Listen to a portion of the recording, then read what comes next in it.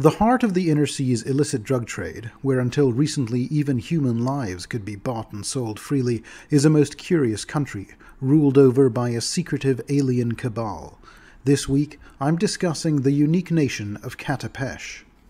The powerful and independent nation of Katapesh is separated from the ancient pharaonic kingdom of Osirian by the Brazen Peaks in the north, from the Majocracy of Nex by the Elemian River in the south, and from the central Mwangi Expanse by the Barrier Wall Mountains in the west.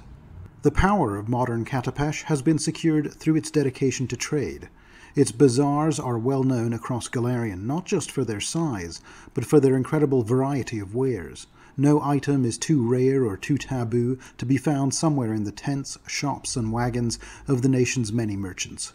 In Katapesh, those with the gold make the rules, and the only question that remains then is how much gold one needs to afford their desires.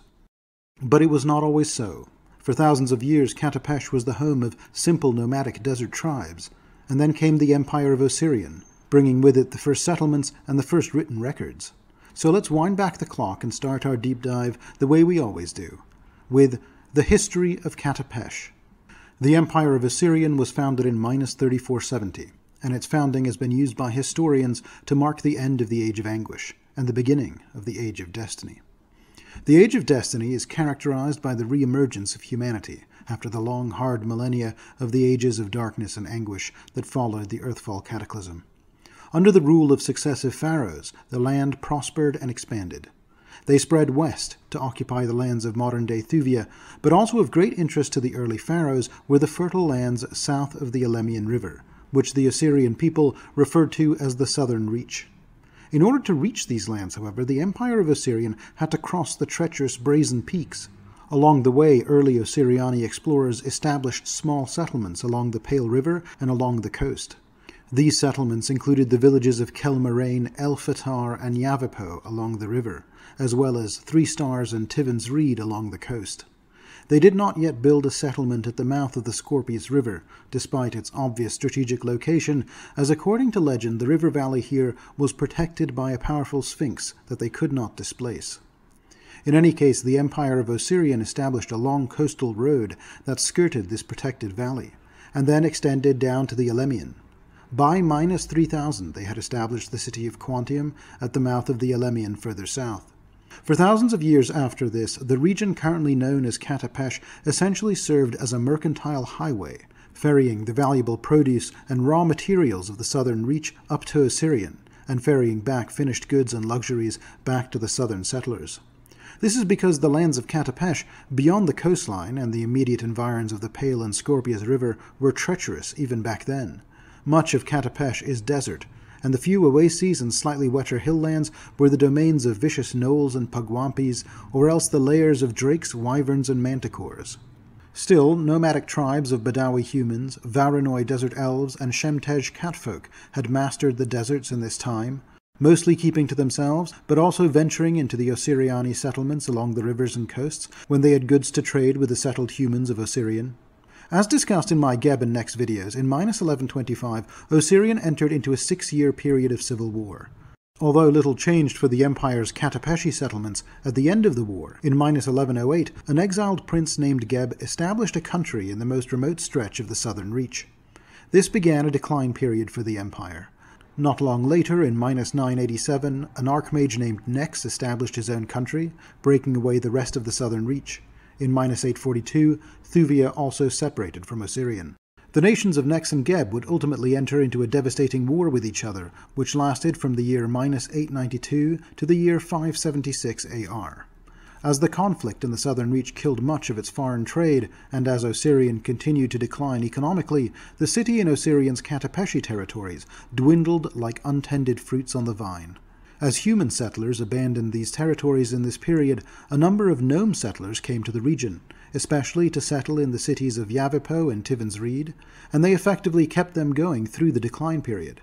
They also established the gnome town of Finderplain in the southern Katapeshi deserts as well. The Katapeshi territories, however, remained a part of the Empire of Osirian throughout the entirety of the First and Second Ages. In fact, settled Katapesh remained a part of the Empire of Osirian all the way until the Osirianic collapse of 1532. After a major slave revolt that year, the Padishah Empire of Kalesh conquered the entire country of Osirian, launching their invasion from their western satrapy of Qadira. The Keleshite Empire had been founded in Kazmern in the last years of the Age of Anguish, and its line of emperors had been unbroken since its founding. It had steadily grown in power and influence over the course of the Age of Destiny and Age of Enthronement, until it encompassed a half-dozen satrapies, each the size of a country in its own right. The conquest of Osirian marked a significant victory for the empire, the most substantive expansion westwards since the conquest of Qadira in -43. The Keleshite conquest in 1532 was transformative for Katapesh. While Osirian already had a large population in its major cities and ports, Katapesh's cities had been dwindling, as previously mentioned. Kalesh interest in both the region and with Nexian trade renewed investment in the Katapeshi cities. Kaleshites emigrated in large numbers to the Katapeshi settlements, and they brought with them their culture and religion. The Saranite faith spread quickly across the land. The Kalesh practices of genie binding and the use of wishcraft to rapidly expand the cities and to build elaborate structures and buildings was also brought to the territory. Kitaj catfolk from the deserts of central Kazmern also came to settle in the territory along with the land's native Shemtej. It's worth noting that the conquest of Osirian was not simply imperialism, it was all in service of the growing conflict between the Keleshite Empire and its northern rival, the Empire of Taldor. In 2080, as discussed in my recent Andoran and Central Mwangi deep dive videos, the Taldan Empire retaliated by establishing a beachhead in these lands. Taldor conquered the southern reaches of modern Katapesh, along the border with Nex, claiming not just a vast stretch of the Katapesh Desert, but also the entire northern banks of the Elemian River, leading all the way to the vital Nadele Gap, connecting eastern Garand and the Mwangi Expanse. Before the Empire of Kalesh could mount a significant defense against this incursion, Taldor's large army was wiped out by another unexpected force, the forces of the guerrilla king of the Mwangi Expanse. Thereafter, Keleshite armies wasted no time in reclaiming the Taldan-conquered lands. Meanwhile, the Saranite faith that had come with the Keleshite Empire had also been spreading rapidly in the Osirian mainland to the north. Though the faith was flourishing, it was occasionally coming into conflict with the local Osiriani faiths. See my Osirian Pantheon religion video for more details on the religious practices of the people before the coming of the Keleshites. In the middle of these struggles, specifically in 2217, a militant Saranite group emerged, called the Cult of the Dawnflower, setting fire to pharaonic temples and vandalizing Osiriani artifacts. Although the ruling satraps were obviously pro-Sarenrae as a group, the destabilizing nature of this sect caused the satraps to exile the cult's leadership. The cult was banished from Sothis and the Osirian heartland. Some traveled west to Thuvia, but others traveled south, beyond the Brazen Peaks. Led by a devout priestess named Vedi, these Saranites would establish a place they would call Sarenrae's Bastion in the remote southern reaches of the Barrier Wall Mountains. Despite its harsh environs, in time this settlement would come to be known as the city of Solku, the second largest city in the region.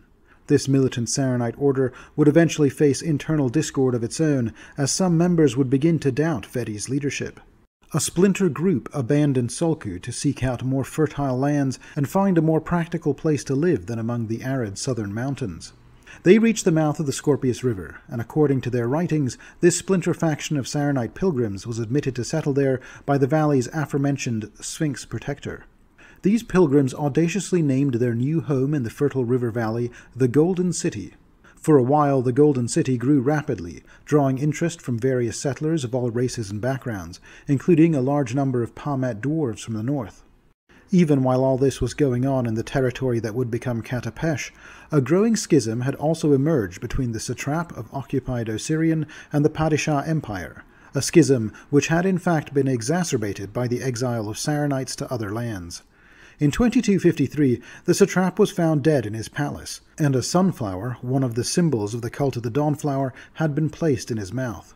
For the heirs of the satrap, this was the last straw, as being a member satrapy of the Keleshite Empire was providing neither the security nor the political or economic value it once had. The satrap's successor named himself an independent sultan, and Osirian became an independent sultanate, ruled by a Kaleshi sultan starting in 2253. The greater empire of Kalesh lacked the resources in that time for a proper reprisal, and the separation happened more or less without further incident. The lands of Katapesh were naturally retained as part of the new Sultanate of Osirian. A little later in Katapesh, in 2589, during what is now called the Year of Scouring Winds, tragedy struck the new Golden City at the mouth of the Scorpius.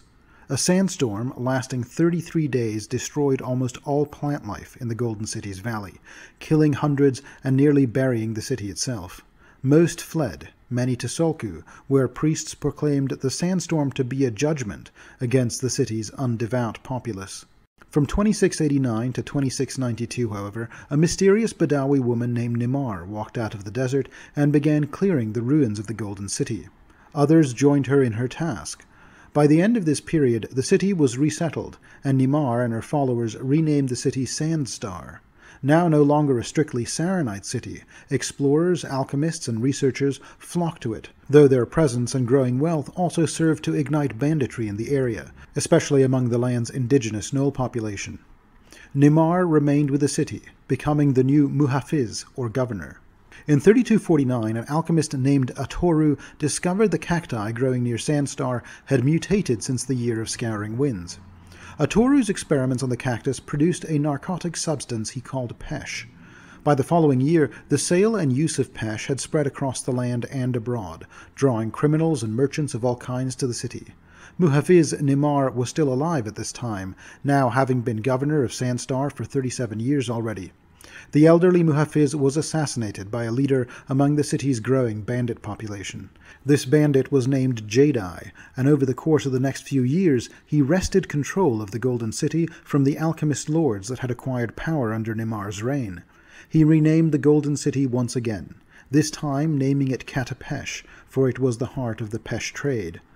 By the end of 3250, mercenary armies in the pay of Jedi and his allies established what they considered Greater Katapesh.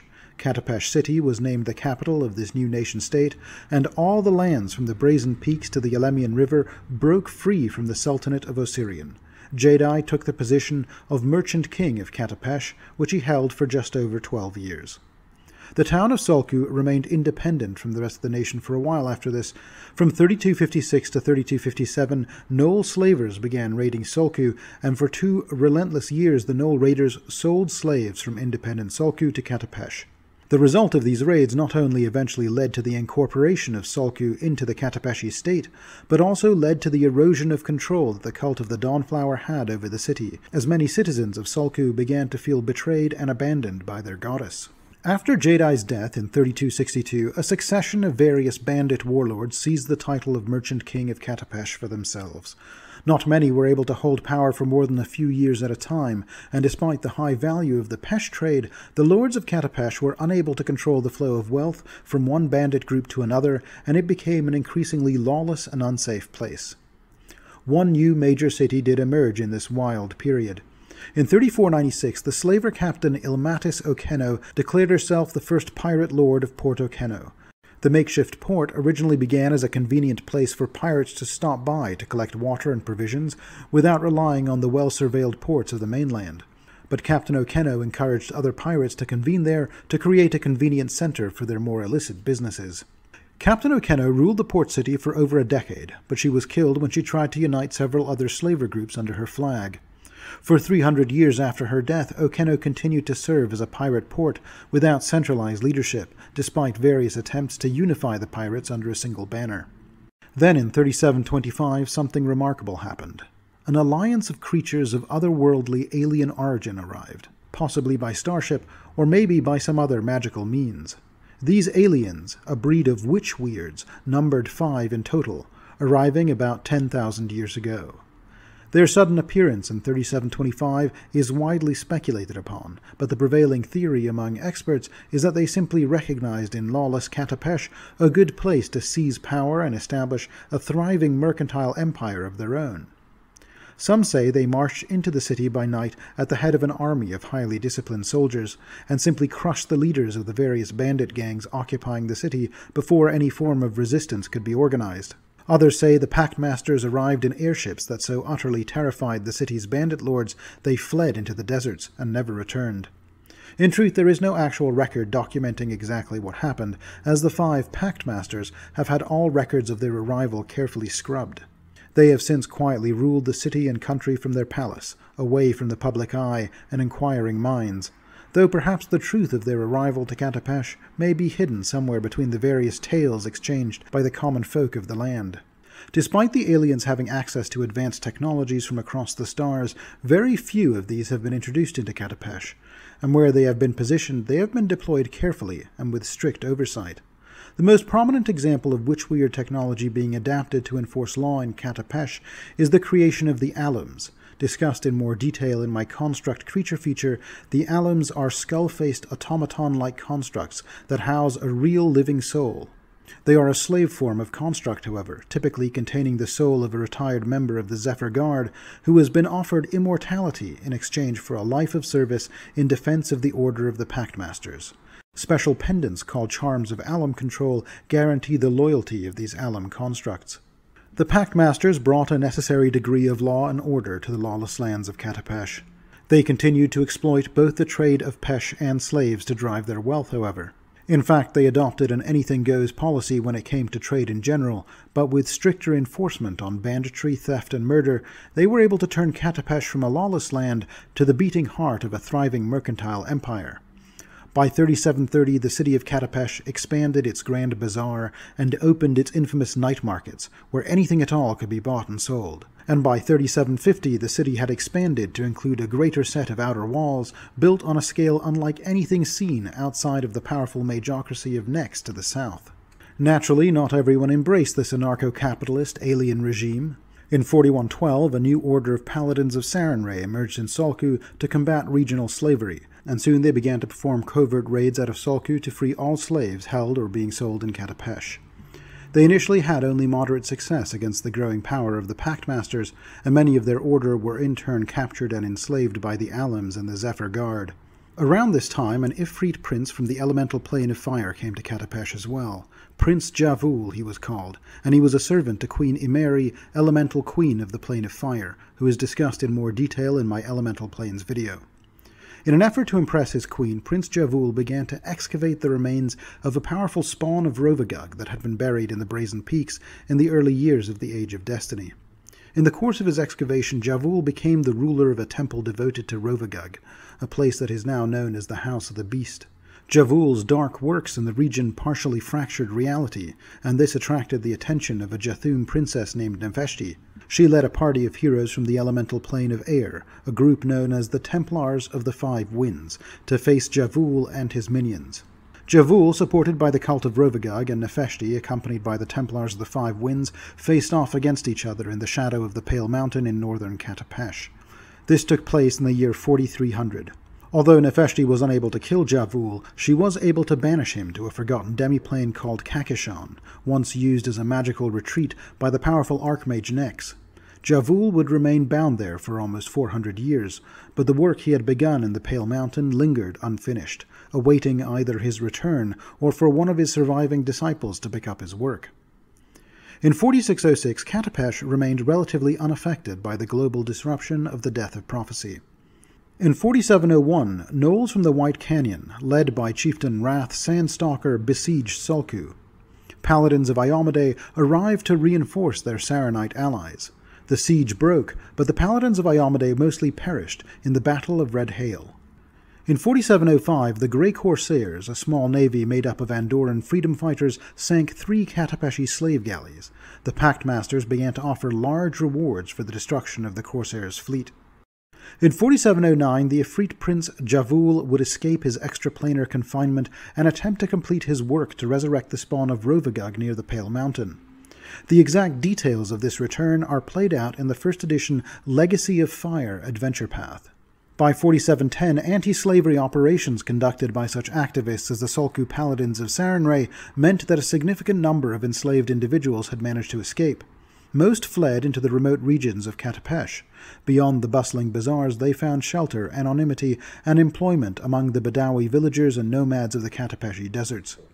In these hinterlands, a group of former slaves developed their own pesh paste as a natural stimulant that could in fact help combat the devastating effects of refined pesh addiction. With the profit from pesh paste, they aimed to expand their pesh cultivation sites and assist more enslaved Katapeshi in escaping to rural villages. The plan met with success, but the introduction of this alternative form of pesh into the market began to attract the attention of the Pactmasters. By 4720, the Pactmasters had dispatched bands of mercenaries into Badawi territories to seize their pesh crops. However, in a surprising turn of events, the Badawi villagers and their allies emerged victorious in the initial skirmishes. The Badawi Pesh Growers Guild declared their alliance with the Firebrands faction, an anti-slavery faction that had emerged in Western Garin some years prior. Other Firebrand allies came to Katapesh to reinforce the Growers Guild. Fearing a disastrous and bloody uprising, the Badawi revolution was abruptly halted when the Pactmasters agreed to key terms. In 4722, they marked the end of legalized slavery in the nation, with a further tacit agreement allowing the Badawi Growers Guild to continue selling their new pesh in the common market. This brings us to today. These recent events have compelled the Pactmasters to take a more direct role in governance than they have had to take in the last 10,000 years. The sudden emergence of pesh paste, followed by the Badawi revolt, left them struggling for control for the first time since their mysterious arrival. The Pactmasters' leading human liaison, pact broker Hashim ibn Said, has offered deep reassurances to Katapesh's various guildmasters that the Pactmasters have the situation under control, but some groups are beginning to advocate for a coup. To protect their interests, the Pactmasters have been cultivating a deeper relation with Katapesh's gnolls, including the establishment of the first-ever gnoll battalion of the Zephyr Guard. With this sudden influx of military strength, the Pactmasters are likely to be able to hold down control. Regardless, the civil unrest has marked the first time outsiders are questioning the stability of the Pactmaster regime, and therefore the consequences for Katapesh's political standing abroad are more precarious than ever before. What this means for the dark markets of Katapesh, only time will tell. The government of Katapesh. As touched on in my history section, Katapesh is governed by an enigmatic organization of rarely seen, robed and masked aliens known as the Pactmasters. The circumstances of their arrival in 3725 are shrouded in mystery, but for 1,000 years they have remained the undisputed masters of the country. Regardless of their origins, the Pactmasters, Angrul, Jivnar, Krimiltuk, Morvithus, and Zandarkhan, rule the city quietly from their palace, avoiding public scrutiny. Their edicts are conferred to the populace via their chief servant, pact broker Hashim ibn Said, who oversees day-to-day governance on behalf of the Pactmasters, responsible for upholding their judgments and laws. While speculation persists about Ibn Said harboring a personal agenda, he currently enjoys a stable and respected position. Ibn Said also presides over the Merchant Council, responsible for trade policies and market regulation, but he tends to adopt a more laissez-faire approach to any matters outside the sphere of commerce. The fact is, the entire country primarily revolves around commerce, ensuring a constant and smooth flow of business. Guilds play a crucial role here, and individuals are free to engage in trade as long as they belong to the relevant guild. Merchant guild membership is typically cheap, but often comes with strict observances, and neglecting tax obligations results in harsh guild retribution. Monthly councils between the Pactmasters and Guildmasters are conducted to arbitrate disputes, approve fee schedules, and administer punishments for violating trade laws. Theft is severely punished, with first-time offenders losing a hand and facing branding, while second-time offenders are executed on the spot by the Zephyr Guard. Other crimes are typically met with fines, or sometimes even overlooked if they don't directly hinder commerce. Destruction of property, however, is a serious crime, resulting in forfeiture of an item of equal value. Despite the Pactmasters rarely being seen, their extensive network of spies and the vigilant Zephyr Guard ensures they are aware of all occurrences within Katapesh. The Zephyr Guard are further reinforced by the Alums, powerful golems strategically placed throughout the city and country to maintain order. The Katapesh Gazetteer. Katapesh can be divided into 5 major territories. The Uwaga Highlands, centered around the Pale Mountain, which rises like a great grey spike of granite above the surrounding hills and crags of both the eastern barrier wall and the jagged brazen peaks, are the Uwaga Highlands. Occupying the northwest region of Katapesh, this territory was the site of the popular first edition adventure path Legacy of Fire. The River Valleys. The Pale and Scorpius rivers provide Katapesh with its only stretch of fertile land. Most of the country's population lives along this stretch, with the vast majority of the nation's population to be found in the city of Katapesh itself. Stonespine and the North Coast. Stonespine Island and its surrounding islets, along with the treacherous shoreline of Katapesh's north coast, are notorious pirate territory.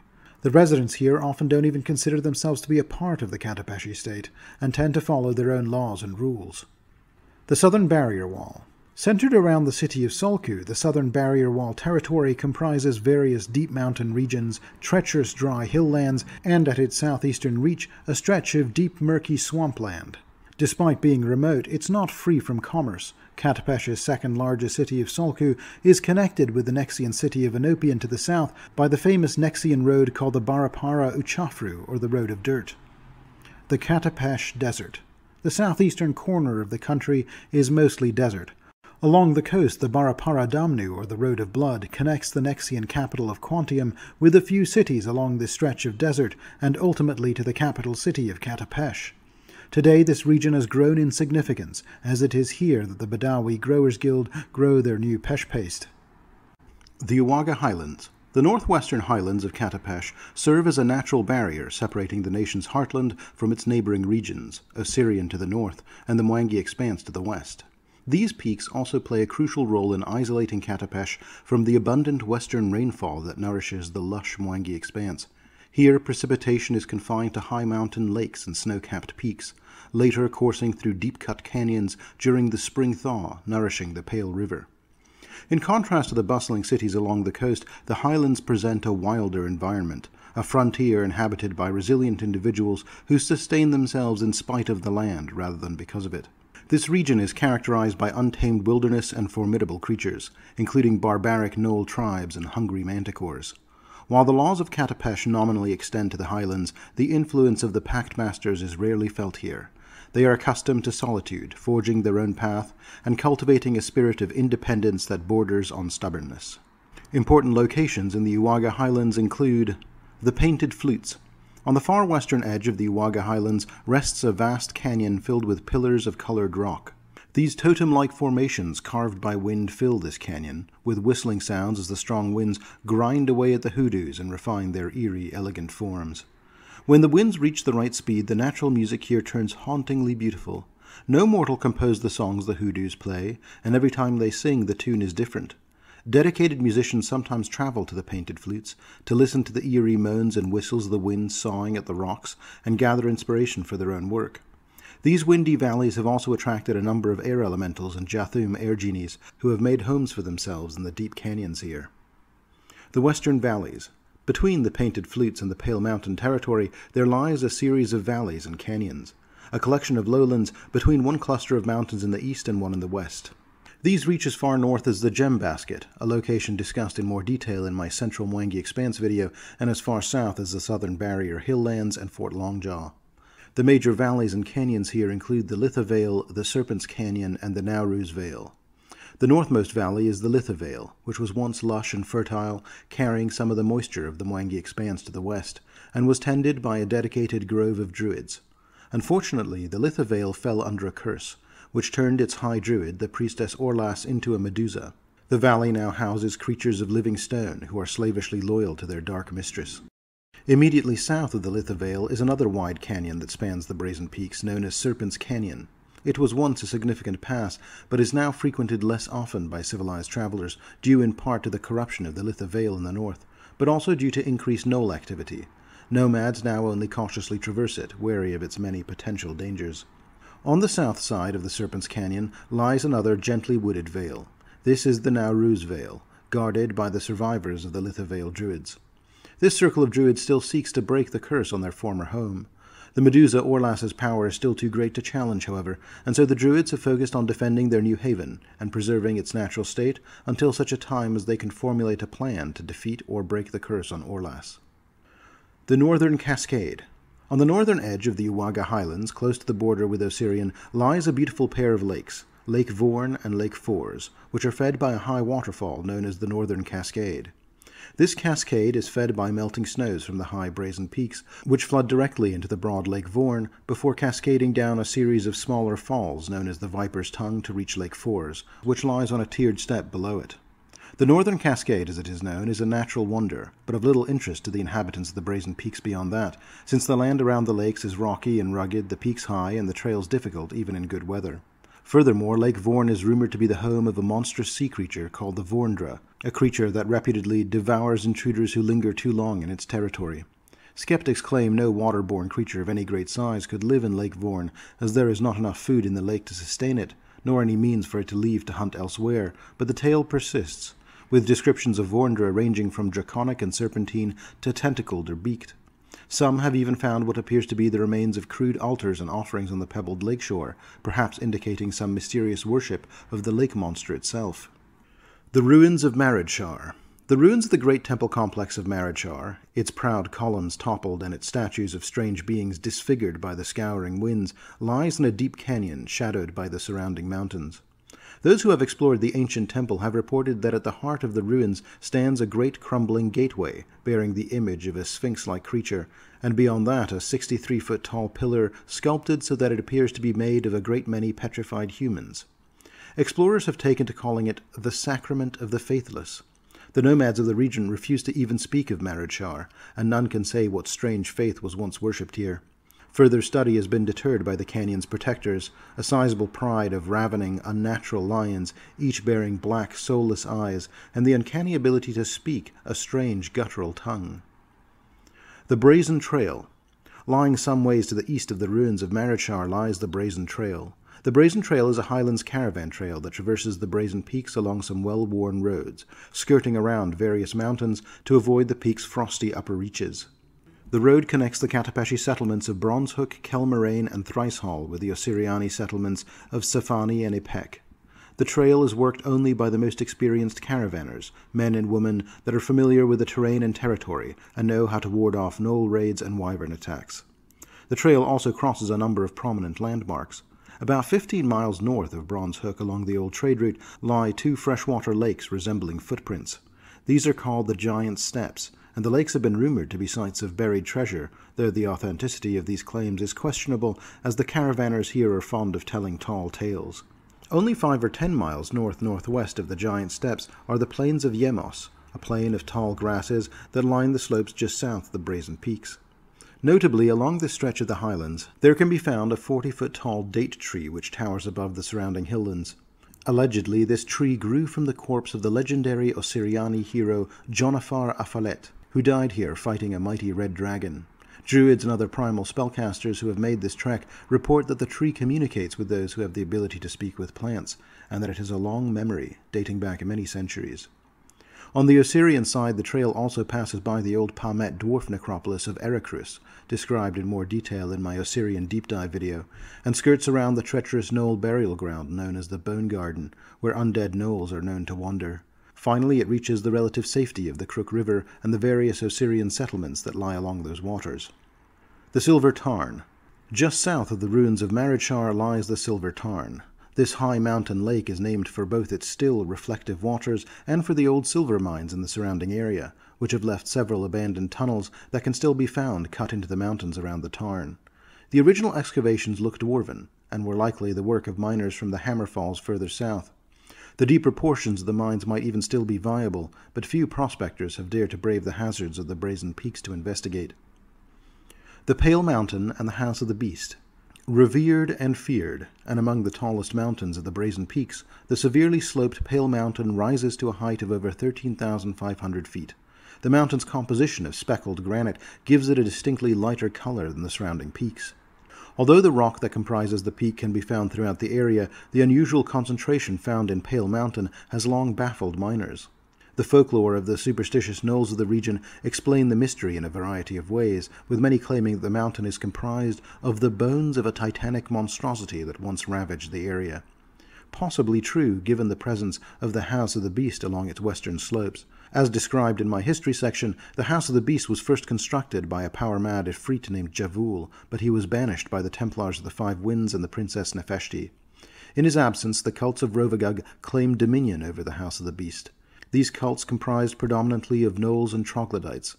The greatest among them was a gnoll warlord named the Carrion King, who was eventually resurrected as a Morg, see my Undead Deep Dive video for more details on this creature type, and continued to hold power here even after his own death. The story of Javul and the House of the Beast features prominently in the Legacy of Fire adventure path. The Halls of Hammerfall. West of the Pale Mountain lie the Hammer Falls. Fed by melting snow, these majestic falls cascade down from the mountains, roaring over tall cliffs and foaming through tiers of rapids down towards the Pale River, where the swirling white waters calm somewhat before flowing past Kelmoraine and the open plains. The largest of the falls is known as the Anvil, near the river's headwaters deep in the mountains, cascading over a plunge of more than 150 feet to a broad pool below. Long ago, the rock face behind and around the Anvil was riddled with natural caves worn by millennia of water, expanded and enlarged by dwarven stonemasons. The halls of Hammerfall were once a significant dwarf community, certainly the largest such community in the lands of Katapesh, with a far-reaching trade network that connected them with the Pamet dwarves of Osirian in the north and with mighty Dongan Hold in the south. Unfortunately, the Hammerfall dwarves disappeared several centuries ago, making them all but a legend to the shorter-lived races of the Highlands. Many tales try to explain their fate, whether falling to a mysterious ailment or dying upon the blades of cruel gnolls, but none know their fate for certain. The halls of Hammerfall have remained lost and sealed for generations. From time to time, a daring prospector brags of maps showing hidden trails or secret entrances, or even claims to have been there and back, perhaps with a small bauble to prove the tale. But if anyone has truly found the old dwarven halls or learned their fate, they have successfully kept it to themselves. The Onyx Hall. Tucked away on the shore of the Shadismere, at the base of a spur of the Highlands, is the old manor of Onyx Hall, sheltered by overgrown poplar and hemlock and surrounded by brambles. The hall, made of slate, dark granite and marble, was once owned by a wealthy Salku family as a retreat house situated far from the bustle and intrigue of city life. Much of the family's wealth was accumulated through the slave trade, and legend has it that a woman in the Highlands placed a curse upon the family after she, her husband, and their children were sold to separate owners in distant lands, never to see each other again. Ever since that time, over 200 years now, Onyx Hall has stood abandoned, but not uninhabited, they say.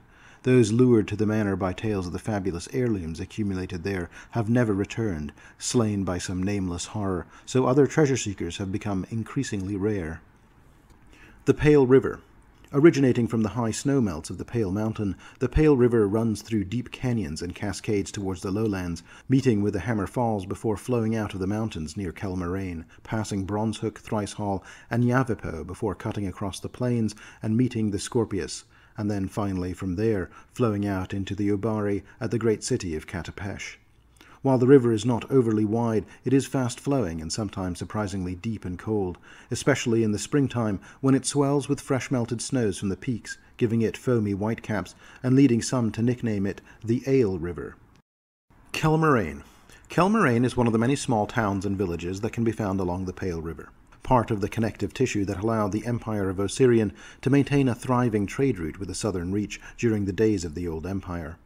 Kelmoraine was the village closest to the headwaters of the Pale, and therefore also the closest to the Pale Mountain. Unfortunately, like many of the small towns along the Pale, it came under hard times during the Osirian decline period, and under even harder times after the Pesh trade brought about Katapeshi independence, and the then Kaleshi sultans of occupied Osirian broke ties with them altogether. For Kelmoraine, things came to a head in 4689. At that time, Kelmoraine was in the grip of a terrible plague, and the town's elder priest of Sarenrae, a man named Halrune, sought aid from a traveling seer named Zalthos. Zalthos was in fact a disciple of the demons of Abaddon, particularly Zuriel, the horseman of war, and his magical influence turned the surviving townsfolk against each other. Halrune eventually had Zalthos bound in the crypt beneath the temple, but by then it was too late for the town. So in a fit of guilt, Halrune took his own life by drinking poison.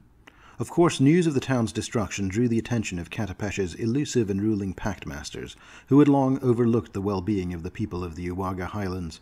Desiring to bring the abandoned village of Kelmoraine back into the economic fold, and fearing it might fall into the hands of the dangerous denizens of the northern wilds, in 4709 they dispatched a merchant princess from a prominent mercantile family named Alma Raveshki with a caravan of settlers paid to rebuild and re-establish the town.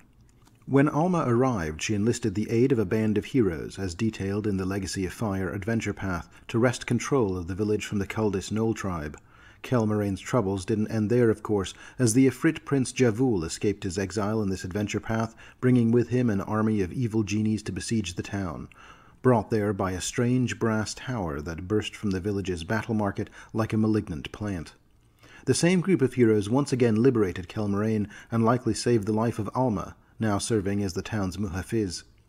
Second edition sources don't specify what has happened to Kelmarain since that time, but it's entirely likely that Alma is still the town governor, and that if the PCs of that adventure ultimately settled there, bringing with them vast wealth from the city of Brass, where their adventure ultimately took them, that Kelmarain has since evolved to become a cultural center for the entire Uaga Highlands region.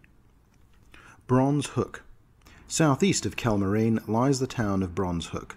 Located at the head of the Katapesh side of the Brazen Trail, which connects the Uaga Highlands with the Osiriani city of Ipek, the townsfolk of Bronze Hook earned a healthy living ferrying goods and passengers across the Pale River and charging tolls for the use of the Hook Ford. As the old trade route fell into disuse, though, so too did the fortunes of Bronze Hook. The town continued to subsist of what little trade trickled through the old road, but desperate times called for desperate measures, so Bronze Hook increasingly asked no questions about trade passing through the town or along the river. This included slavers of various sorts and their miserable cargoes, exotic creatures, and things coming out of the Bronze Peaks. The constabulary has always been hard-pressed to keep order in this town, especially when a substantial number of visitors pass through, bringing with them coin and opportunities to drink and brawl in the local taprooms. That the authorities are often on the take and more likely to be found starting brawls than breaking them doesn't help either. Thricehill. The young farming and trading town of Thricehill can be found in a shallow valley between its three namesake hills on the edge of the Katapesh plain, where the flow of the Pale River waters the grasslands to the east and south. Thricehill is home to fewer than 70 humans and halflings, and is known for its olives, which flourish in the groves along the hills. The small community grows much of its own produce, shipping the rest along the Pale River to buyers, mainly eastwards towards the heartland of Katapesh. The town's humble successes in the 12 years since its founding have made it a soft and potentially tempting target for raiders, and its people are becoming more aware of it. The town has a central palisade, which is defensible, but it's small, outdated, and poorly maintained, manned only by a few untested guardsmen. The people of Thricehill seek competent defenders, knowing it's only a matter of time before they must defend all they've created. White Canyon. Snaking through the heart of the Bronze Peaks, this deep canyon was cut by ancient mountain streams that have since dried up altogether, leaving a narrow gorge surrounded by high, windswept cliffs. Only small scrub and spiky grass grow in the clefts of the rocks, and the base of the canyon is covered with rocky, glittering sand. The shadows are deep here, which suits its various inhabitants quite well. Knoll tribes have controlled White Canyon for some time, largely keeping to their domain and the surrounding areas just south of the mountains, so travelers and nomads of the highlands alike know that going to White Canyon means almost certain capture and enslavement. The River Valleys. The lands around the Pale and Scorpius River represent the most fertile territories of Katapesh, and consequently their most densely populated areas. The Greater Valleys territory is considered to stretch as far west as the Barrier Wall Hills, as far south as Floater's Pond and the Sparadin Jungle, and as far north as the Brazen Peaks and the Fang and Sepet Passes. Important locations in the Katapesh River valleys include Pyre Crest. Not far from the Fang Pass, a solitary mountain scarred by volcanic eruptions can be found, a desolate peak with no signs of scrub or brush on its scorched slopes. The hardened tracks of magma, resembling veins of pitch, trace the contours of this now dormant volcano. This is Pyre Crest, and its foreboding visage harbors genuine perils for those daring to venture into its heights. A community of Ifrit genies from the elemental plane of fire have made their homes here going back over 2 centuries. Amir Etemad is purported to be the leader of this group, but the exact nature of their purpose here remains shrouded in mystery, as the Ifrit here seldom venture beyond their lair. They do fiercely repel any who approach, however, and in recent years they emerge from their volcanic stronghold to engage in a battle with a company of Jathum air genies, wiping out a merchant caravan that was unfortunate enough to be using the pass when the battle commenced.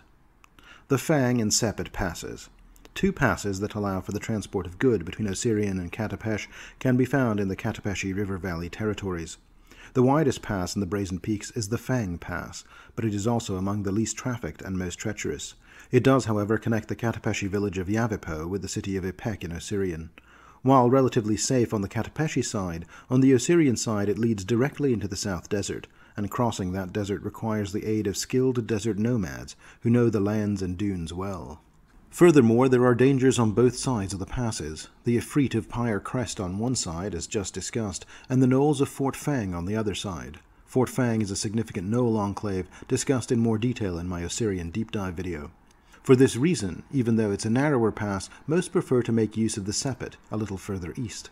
On the south side of the Sepet Pass, the headwaters of the Scorpius River can be found, while on the north side, the source of the Asp can be found. Travelers can make a short and difficult trek through the pass, but remain relatively close to clean drinking waters at all time. This pass also effectively connects the substantial Assyriani city of Wati in the north with both Katapesh city and El Fatar in the south. At the top of the pass, the hostile Sepet on the Assyriani side provides a safe place for travelers to rest and resupply.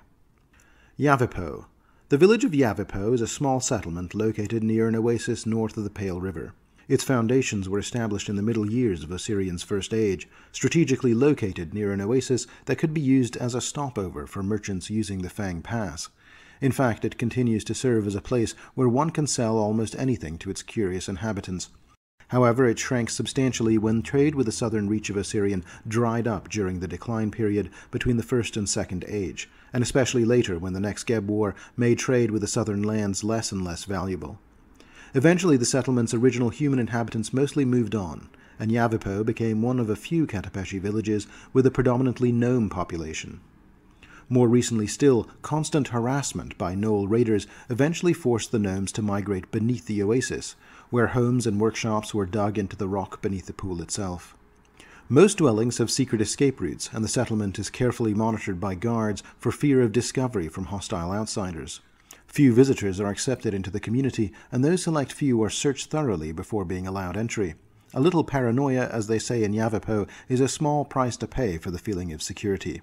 The inhabitants of Yavipo these days are also motivated to remain in the area, despite its dangers and remote location, for the potent quality of the pesh that grows here. The underground labs of Yavipo churn out high-quality popesh, a product in high demand in Katapesh markets, and a number of gnome alchemists of Yavipo have lucrative trade arrangements with several dealers. The Crouching Jackal. In the arid expanse of Katapesh's northern desert, a colossal stone figure rests in the sands, slowly weathered by the ceaseless passage of time. Standing nearly 70 feet tall, this monumental structure is sculpted to resemble an immense crouching jackal. A prevalent but unfounded rumor suggests that those who dare to sleep in the shadow of the crouching jackal risk undergoing a transformation into a were-jackal, a dangerous lycanthropic creature common to this stretch of the desert. There's also a belief circulating that during ancient wars, the crouching jackal awakened, transforming into a colossal golem that prowled the desert, crushing Katapesh's adversaries beneath its stony paws. One renowned bard in Katapesh sings of how the blood of a martyred paladin, dribbled on the paws of the crouching jackal, can open a doorway into an ancient stronghold. Regardless of the veracity of these various claims, there are those willing to investigate and find out. Two grizzled old dwarves, Gravlet Truther and Kip Trathis, operate an industrious mining and excavation enterprise in Katapesh and have started excavating the area around the crouching jackal and studying the statue itself. The two dwarves claim to have come into possession of an ancient scroll depicting other structures surrounding the statue, and believe their efforts will uncover these lost structures buried beneath the sand. Perhaps they will provide answers to the questions surrounding the mysterious statue, or even find the secret entrance into a hollow interior which they firmly believe exists. Even if it weren't for their useful camp near the structure that travelers can use to resupply at, the crouching jackal's imposing figure would still hold importance for travelers, as it can be spotted from distances of up to 4 miles, making it a practical landmark for anyone seeking to navigate the expansive desert landscape. The Shrine of the Sleeping Dove. Over a century ago, a devoted follower of Sarenrae embarked on a sacred pilgrimage to Solku. Unfortunately, their journey was marred by tragedy, when just days away from their destination, they fell victim to a merciless ambush by were-jackals and were brutally slaughtered. The pilgrims' lifeless bodies lay exposed in the unforgiving desert for over a week, their white robes catching the winds and drawing the attention of passing travelers. The somber discovery prompted a group of Solku paladins to intervene, giving the fallen pilgrims the dignity they deserved. The paladins interred the deceased in the very spot they met their untimely end, and in a gesture of piety they erected a shrine dedicated to Sarenrae there. Since then, this hallowed ground has been held as a place of high reverence for the faithful of the Dawnflower. It has become a sanctuary where travelers can find respite and safety, shielded from the influence of malevolent entities that instinctively avoid the consecrated area. For those with the right disposition who spend a night at the shrine, the sacred site confers vivid and purposeful dream messages from an ethereal figure cloaked in radiant light. El Fatar. Like Helmarain in the Uaga Highlands, this once ancient city was abandoned and fell into ruin and disrepair during a decline period, but has much more recently been reclaimed and now has a new lease on life. These expansive city ruins were rediscovered by a daring Pathfinder, who also stumbled upon a vast network of catacombs concealed beneath its dilapidated surface. Subsequent years brought an influx of adventurers down to the ruins, who were drawn by tales of unimaginable buried treasures protected by fearsome guardians. Some returned with spoils, while others vanished into the depths. As tales of the subterranean mystery spread, a burgeoning town emerged amidst the ruins. Initially centered around the catacombs, it expanded substantially when a resourceful rogue unveiled a second level beneath the catacombs, attracting a fresh wave of fortune-seekers. The recent discovery of a third level solidified El Fatar's status as a permanent settlement. The plethora of captivating artifacts uncovered here have enticed scholars, researchers, and historians to the city. El Fatar's residents engage in a bustling trade, offering provisions, spelunking equipment, maps of varying accuracy detailing the catacombs, and an array of pottery, carvings, paintings, and other salvaged relics procured from the underground labyrinth. Several adventuring groups have chosen El Fatar as their base of operations, both driven by the shared goal of unraveling the mysteries underlying the catacombs and claiming the undoubtedly vast treasure trove still concealed within. Members of the Band of the Blazing Way proudly display glass amulets containing perpetual flames as symbols of their allegiance. Ruther Fanderan, the Unswervable, their Chelish leader, is a skilled fighter, fixated on the potential riches buried beneath the sand. His rival is Aruna Riki, a Vudrani explorer who leads the Stars of the Earth adventuring party. She ostensibly professes a greater interest in uncovering knowledge than accumulating wealth, even though she eagerly secures her portion of the bounty recovered by her group. But it's not all fun and adventure in El Fatar. While treasure seekers happily sell the ancient finds they've been digging up here, they are disturbing legitimately dangerous ruins. One region yet to be disturbed are the deep catacombs of Itak Agduru, a long-dead cult of Assyriani serpent worshippers. These tunnels and chambers remain as yet untouched by mortal hands, their walls lined with intertwined serpent bodies made of inlaid precious metals with gems for eyes, but mindless undead wander their bedecked halls, former cultists who had been buried alive in the labyrinth when the cult was put down. El Hedek, a vile lich who displaced the high priest as the head of the cult in its waning days, sits perched on a great gold statue of a coiled serpent at the catacomb center, quietly biding his time until some foolhardy adventurer opens the door to his long-locked tomb. Vargas Swamp. Spanning almost 30 miles, the Vargas Swamp stands as the largest swamp in Katapesh. Its diverse flora attracts various types of herbivores, which in turn have drawn predators such as alligators, vipers, eels, and chouls. A small tribe of Iruxi has also made the swamp their home. As one of the oldest swamps in Katapesh, Vargas Swamp conceals numerous stone ruins as well as the remains of various ancient villages. The water level here has a tendency to fluctuate unpredictably, which some have attributed to a rumored green dragon said to reside within the swamp. In the heart of the swamp is a towering stone monument, not unlike the crouching jackal of the desert. This 70-foot-tall stone statue of a reclining cat is called the Creeping Watcher. The creature depicted is no natural cat either. Its sinewy cat-like body appears to be adorned with carved stone scales, and its head has a distinctly reptilian look to it. Unlike the continuous structure of the crouching jackal, the Creeping Watcher features separate materials for its yellow eyes, which have defied all attempts to extract or even chip the unyielding stone. The origins of the Creeping Watcher, much like those of the crouching jackal, remain shrouded in mystery. Widely perceived as the more sinister of the two statues, some posit the Watcher serves as a site for dark rituals, sacrifice, and ancient pacts best left undiscovered. The ruins of Slither Cove. On the outskirts of the Vargas, marking the transition from wet swampland, are the channels of Suketh Ma, whose underground reservoirs transform the terrain into treacherous mud. In some stretches here, concealed beneath seemingly harmless sand, the area is riddled with quicksand pits, posing a constant threat to unsuspecting travelers and animals. Local residents are well aware of the dangers, but outsiders frequently fall prey to the sucking pits, vanishing without a trace. Where the Suketh Ma sands meet the jungle can be found the ruins of Slither Cove. This village derives its name from the abundant population of snakes, lizards, and various reptiles that once thrived within its confines. 20 years ago, an unforeseen flood permanently elevated the waters of the Vargas Swamp to a new level, resulting in the destruction of most structures in Slither Cove. Disheartened by their misfortune, the survivors chose to abandon the ruined settlement. 8 years later, rumors circulate that the flood was no natural calamity, but an orchestrated event, a result of dark sacrifices and entreaties to evil deities, possibly linked to the enigmatic creeping watcher of the swamp. Brave fortune-seekers occasionally venture into the submerged ruins of Slither Cove in search of answers, but some never return, their disappearances attributed to the various vicious reptilian predators that lurk therein. The Sabka Salt Flats and Floater's Pond. 40 miles south of Slither Cove lie the Sabka Salt Flats, characterized by a superficial basin covered in gritty, salt-laden sands. Sabka stands as the primary reservoir for Nagri salt, a crucial component in the production of pesh. While other salt flats dot the Katapesh Desert, Sabka distinguishes itself as the largest and most sought after. Seasonally, farmers make pilgrimages to Sabka, engaging in the process of sifting salt from the soil and transporting sacks of this precious commodity back to their homes. Merchants also frequent Sabka, gathering Nagri salt for subsequent sale in the bustling markets of Katapesh.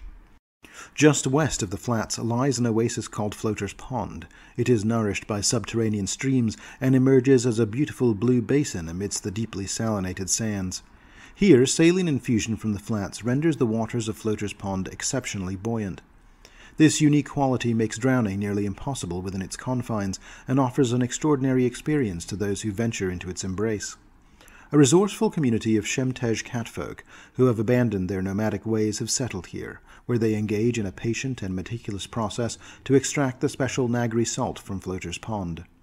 This method involves immersing linen sheets in the buoyant waters and subsequently laying them out to dry under the scorching sun. While the extraction process may be laborious, it has brought a measure of wealth and prosperity here, allowing the community to acquire various foreign luxuries as they have grown their settlement. The Sparadin Jungle. About 20 miles southeast of the Salt Flats and 20 miles south of the southern bend of the River Scorpius lies an expanse of tall tropical trees called the Sparadin Jungle. Here tribes of Iruxi make their homes, sister tribes to the swamp dwellers in Vargas to the north. On the southern edge of the jungles, a stepped pyramid called the Pyramid of the Agate King leans westwards against the desert, partially engulfed by the soft ground of the forest. Crafted from weathered granite, the pyramid's blocks bear slender veins of vibrant red and gold marble, with iridescent pearl-colored agate forming mesmerizing ripples along the steps, ascending the structure's center. Believed to house the eternal repose of a long-forgotten legend known as the Agate King, the tomb cradles not only the remains of this mythical figure, but also the opulent treasures he sought to carry with him into the afterlife.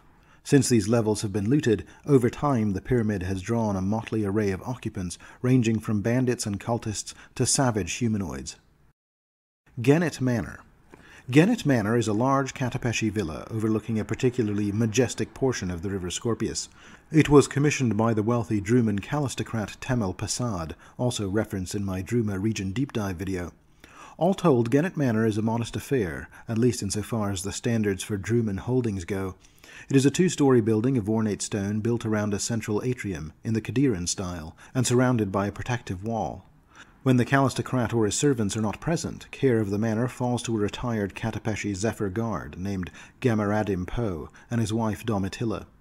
Significantly, Gennet Manor served as the site of a confrontation between the members of the Pathfinder Society and members of the Aspis Consortium, led by the notorious sorceress Livilla Cosmopoli, in the course of a hunt for a rare Tian manuscript called the Mutani Manual of Martial Mastery. The details of this encounter are played out in the first edition Pathfinder Society adventure, The Gennet Manor Gauntlet. The city of Katapesh. The final major point of interest in the River Valley's territory is of course Katapesh city itself. However, because that is such a detailed location in its own right, I will hold coverage of the capital and save it for the end of the video, findable via the chapter markings below. Stonespine and the North Coast. Stonespine Island is a very large island off the northwestern coast of Katapesh, surrounded by a string of smaller isles that range so close to Kadira that they ultimately actually make for a narrower sea crossing here than exists between Osirian and Kadira at the Strait of Merev in the north. Beyond the pirates, the only native peoples of these islands are a hardy breed of seafaring gnolls, as well as their cousins, the Redridge Gnoll tribe, a more rugged breed of mountain gnolls who can be found in the steep reaches of the Stonespine Mountains. The breathtaking waterfalls that tumble from the Stonespine Mountains were the reason pirates first began to use the area just west of the Yellow Harbor as anchorage. The many coves and natural harbors across the island also served as excellent cover for the visitors' activities. For over 1,000 years, the islands were used as a sheltered place for pirates to rest, get provisions, and hide from retribution from hostile nations. Before that, the island saw only brief action, when Kadira used the island as a staging ground from which to invade Katapesh in the 16th century. Captain Ilmatis Okeno proclaimed herself ruler of the cove in 3496, giving the port the name it still carries today, and she ruled it for many years before her attempt to unite the pirates ultimately led to her demise. Despite the lack of centralized leadership, the port thrived for centuries. The Pactmasters, arriving 2 centuries later, annexed Stonespine Island into Katapesh, but allowed slaving to continue under a Katapeshi governor or muhafiz. Since then, the territory has maintained unity, with carefully targeted raids and strategically held alliances. Muhafiz Morio Midasi, pragmatic and unscrupulous, enforces minimal laws here, leading through intellect rather than brute force.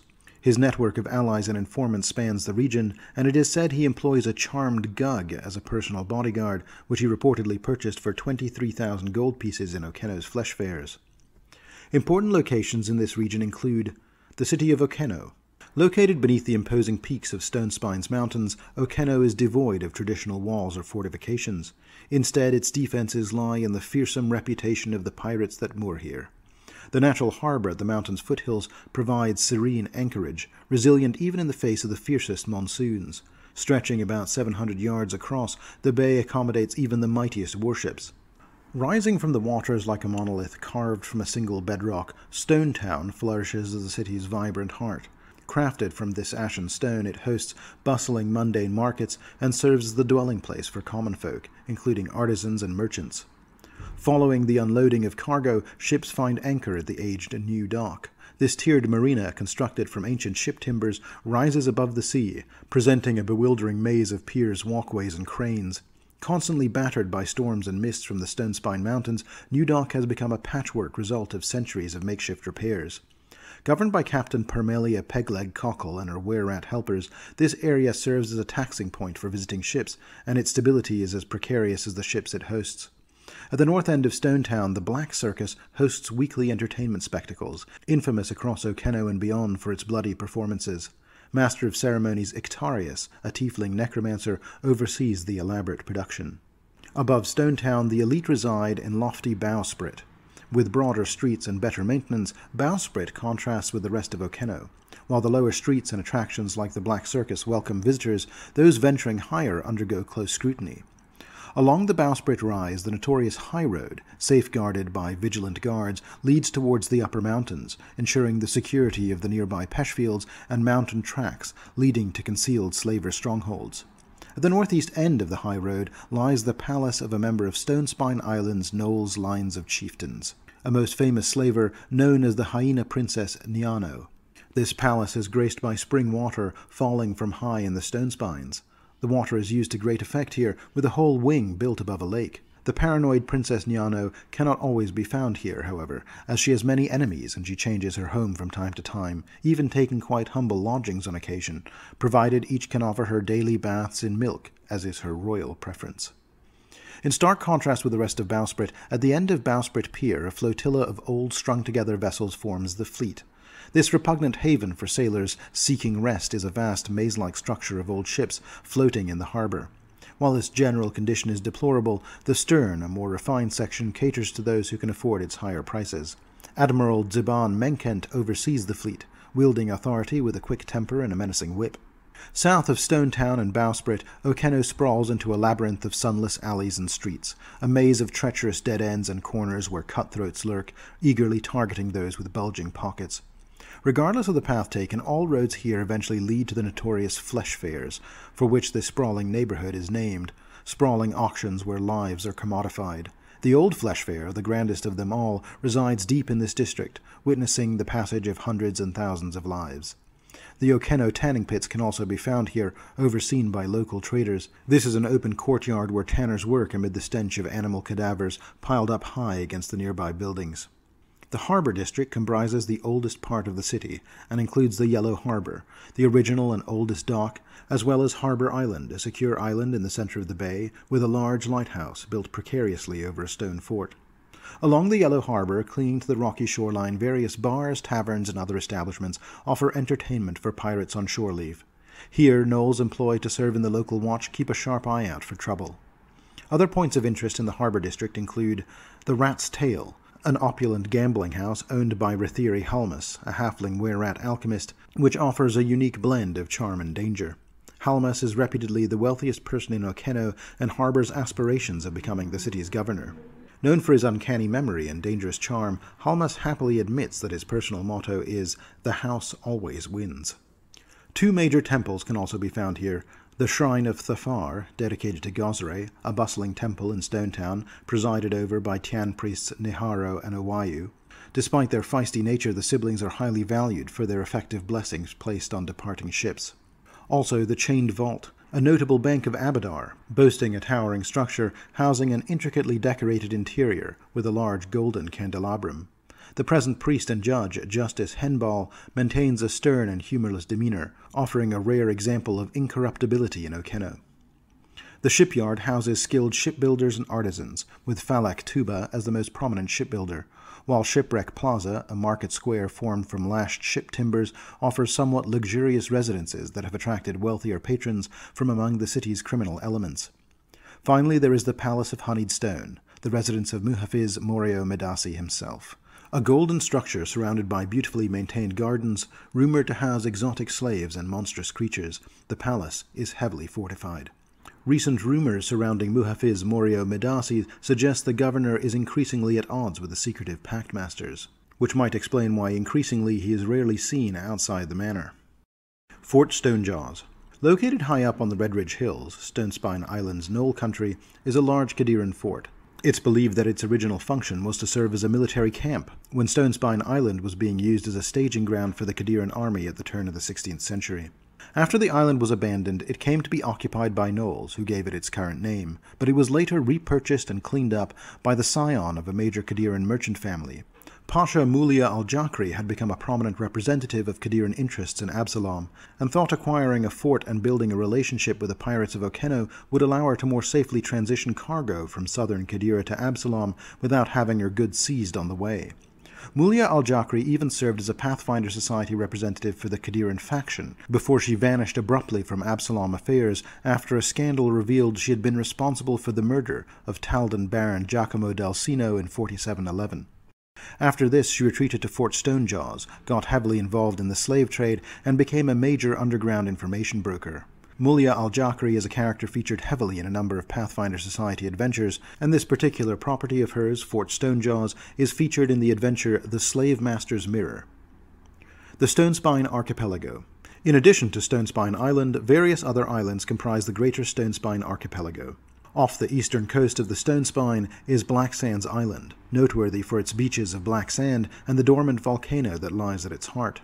The large island off the western coast is called Six Shells Island, and a little further west from this island lies another major island in the chain before the mainland, Sandhaven Island.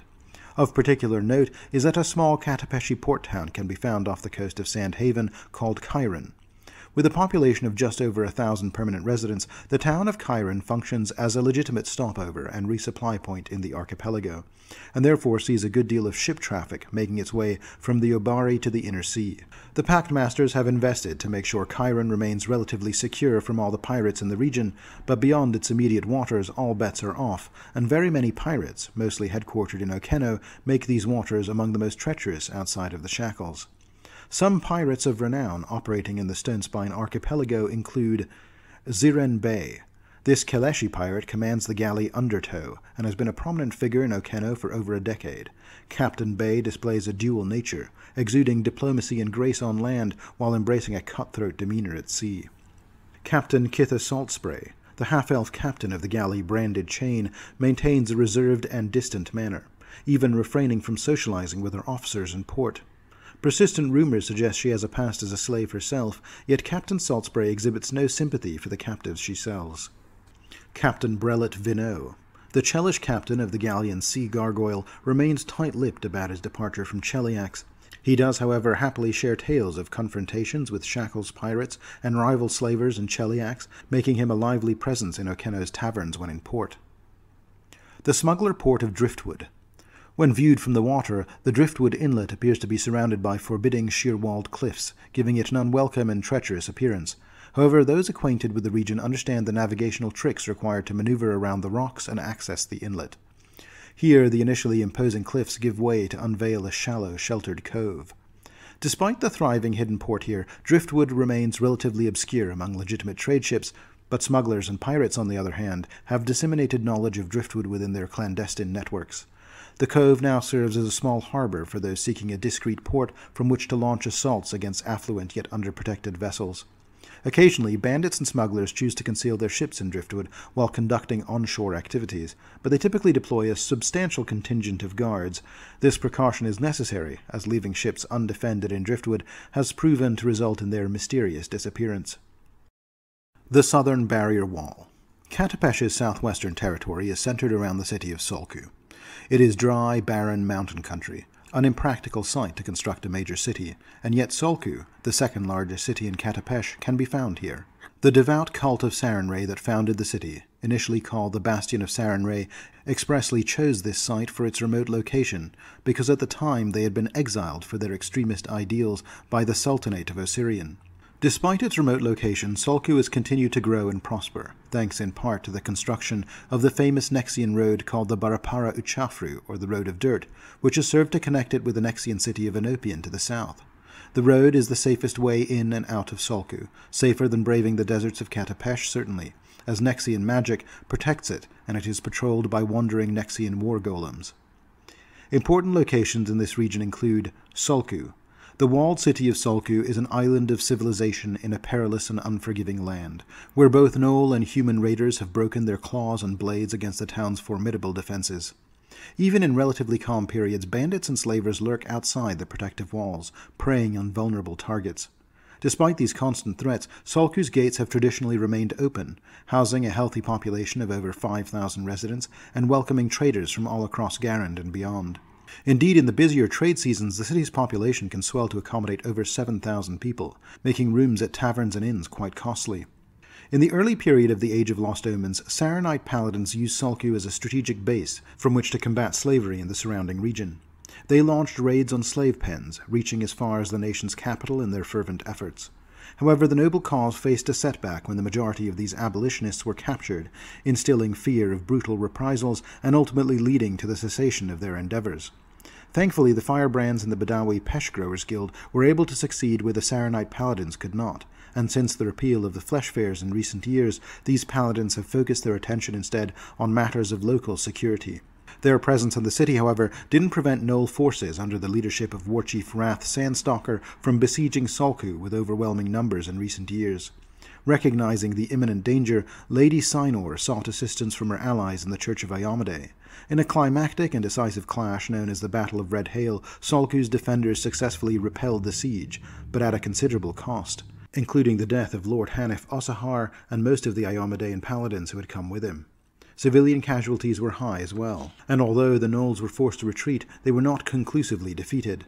Presently, murmurs circulate that the Gnoll forces are regrouping in the mountains, sparking fears among Solku's leaders that the hard-won peace may prove to be short-lived. Within the safety of the city walls, Solku today looks much as it did before the Siege of Red Hail, a settlement of multi-story stone buildings, most of them walled and subdivided into compounds with several owners in a central courtyard.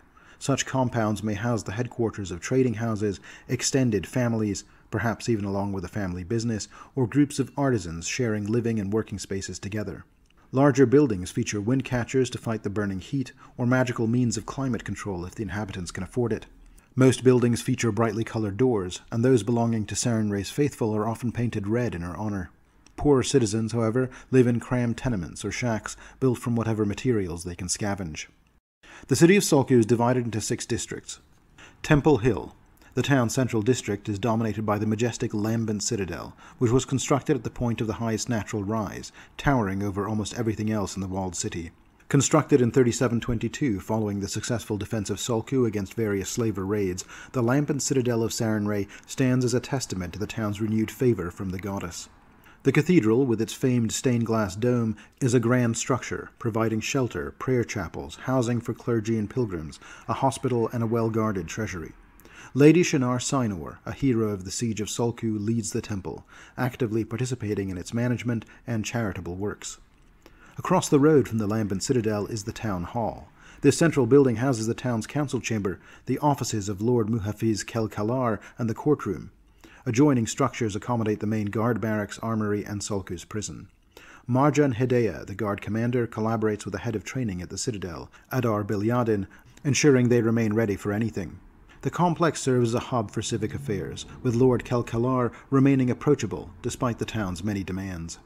At the north end of Temple Hill, the Church of Iomade is the second largest temple in town. A much more modest and more recent construction than the Lambin Citadel, it serves a congregation of Iomadean worshippers. High Priestess Samira Brahan, disillusioned by the loss of Iomadean paladins during the recent siege, is growing skeptical of the ruling Sarenites. Finally, on the eastern rise of Temple Hill, just across the way from the town hall, is the New Market. Larger by half than First Market, located on Riverside, New Market is the largest open-air market in Solku. Vendors hawk their wares to visitors here, with the goods being sold having come from across Garand and Avestan. The market also serves as a hub for trade houses, and has attracted mercenaries and specialists seeking caravan work. Eastwall. The southeastern and southwestern districts, Eastwall and Westwall respectively, were most heavily hit during the various sieges in Solku's history. They are therefore today the most heavily reinforced and monitored, with lookouts constantly scanning the southern desert for any signs of raiding parties. Eastwall offers a number of valuable services and entertainments to visiting traders and merchants. A famous casino and gambling hall owned by Hamarad Karyadros can be found here. Those in the know are aware that Hamarad has a special relation with a nearby Condor company, and he targets skilled inebriates, offering debt relief in exchange for a written service agreement. Led by Rostam Kwasi, the Condor company offers bodyguards and caravan guards at what sound like reasonable rates. However, this is because the pay and benefits for the guards themselves are quite poor, and many have been lured into joining by promises of paying off their gambling debts. So many of these warriors are sullen and lax, and as often as not abandon their charges if faced with any real danger.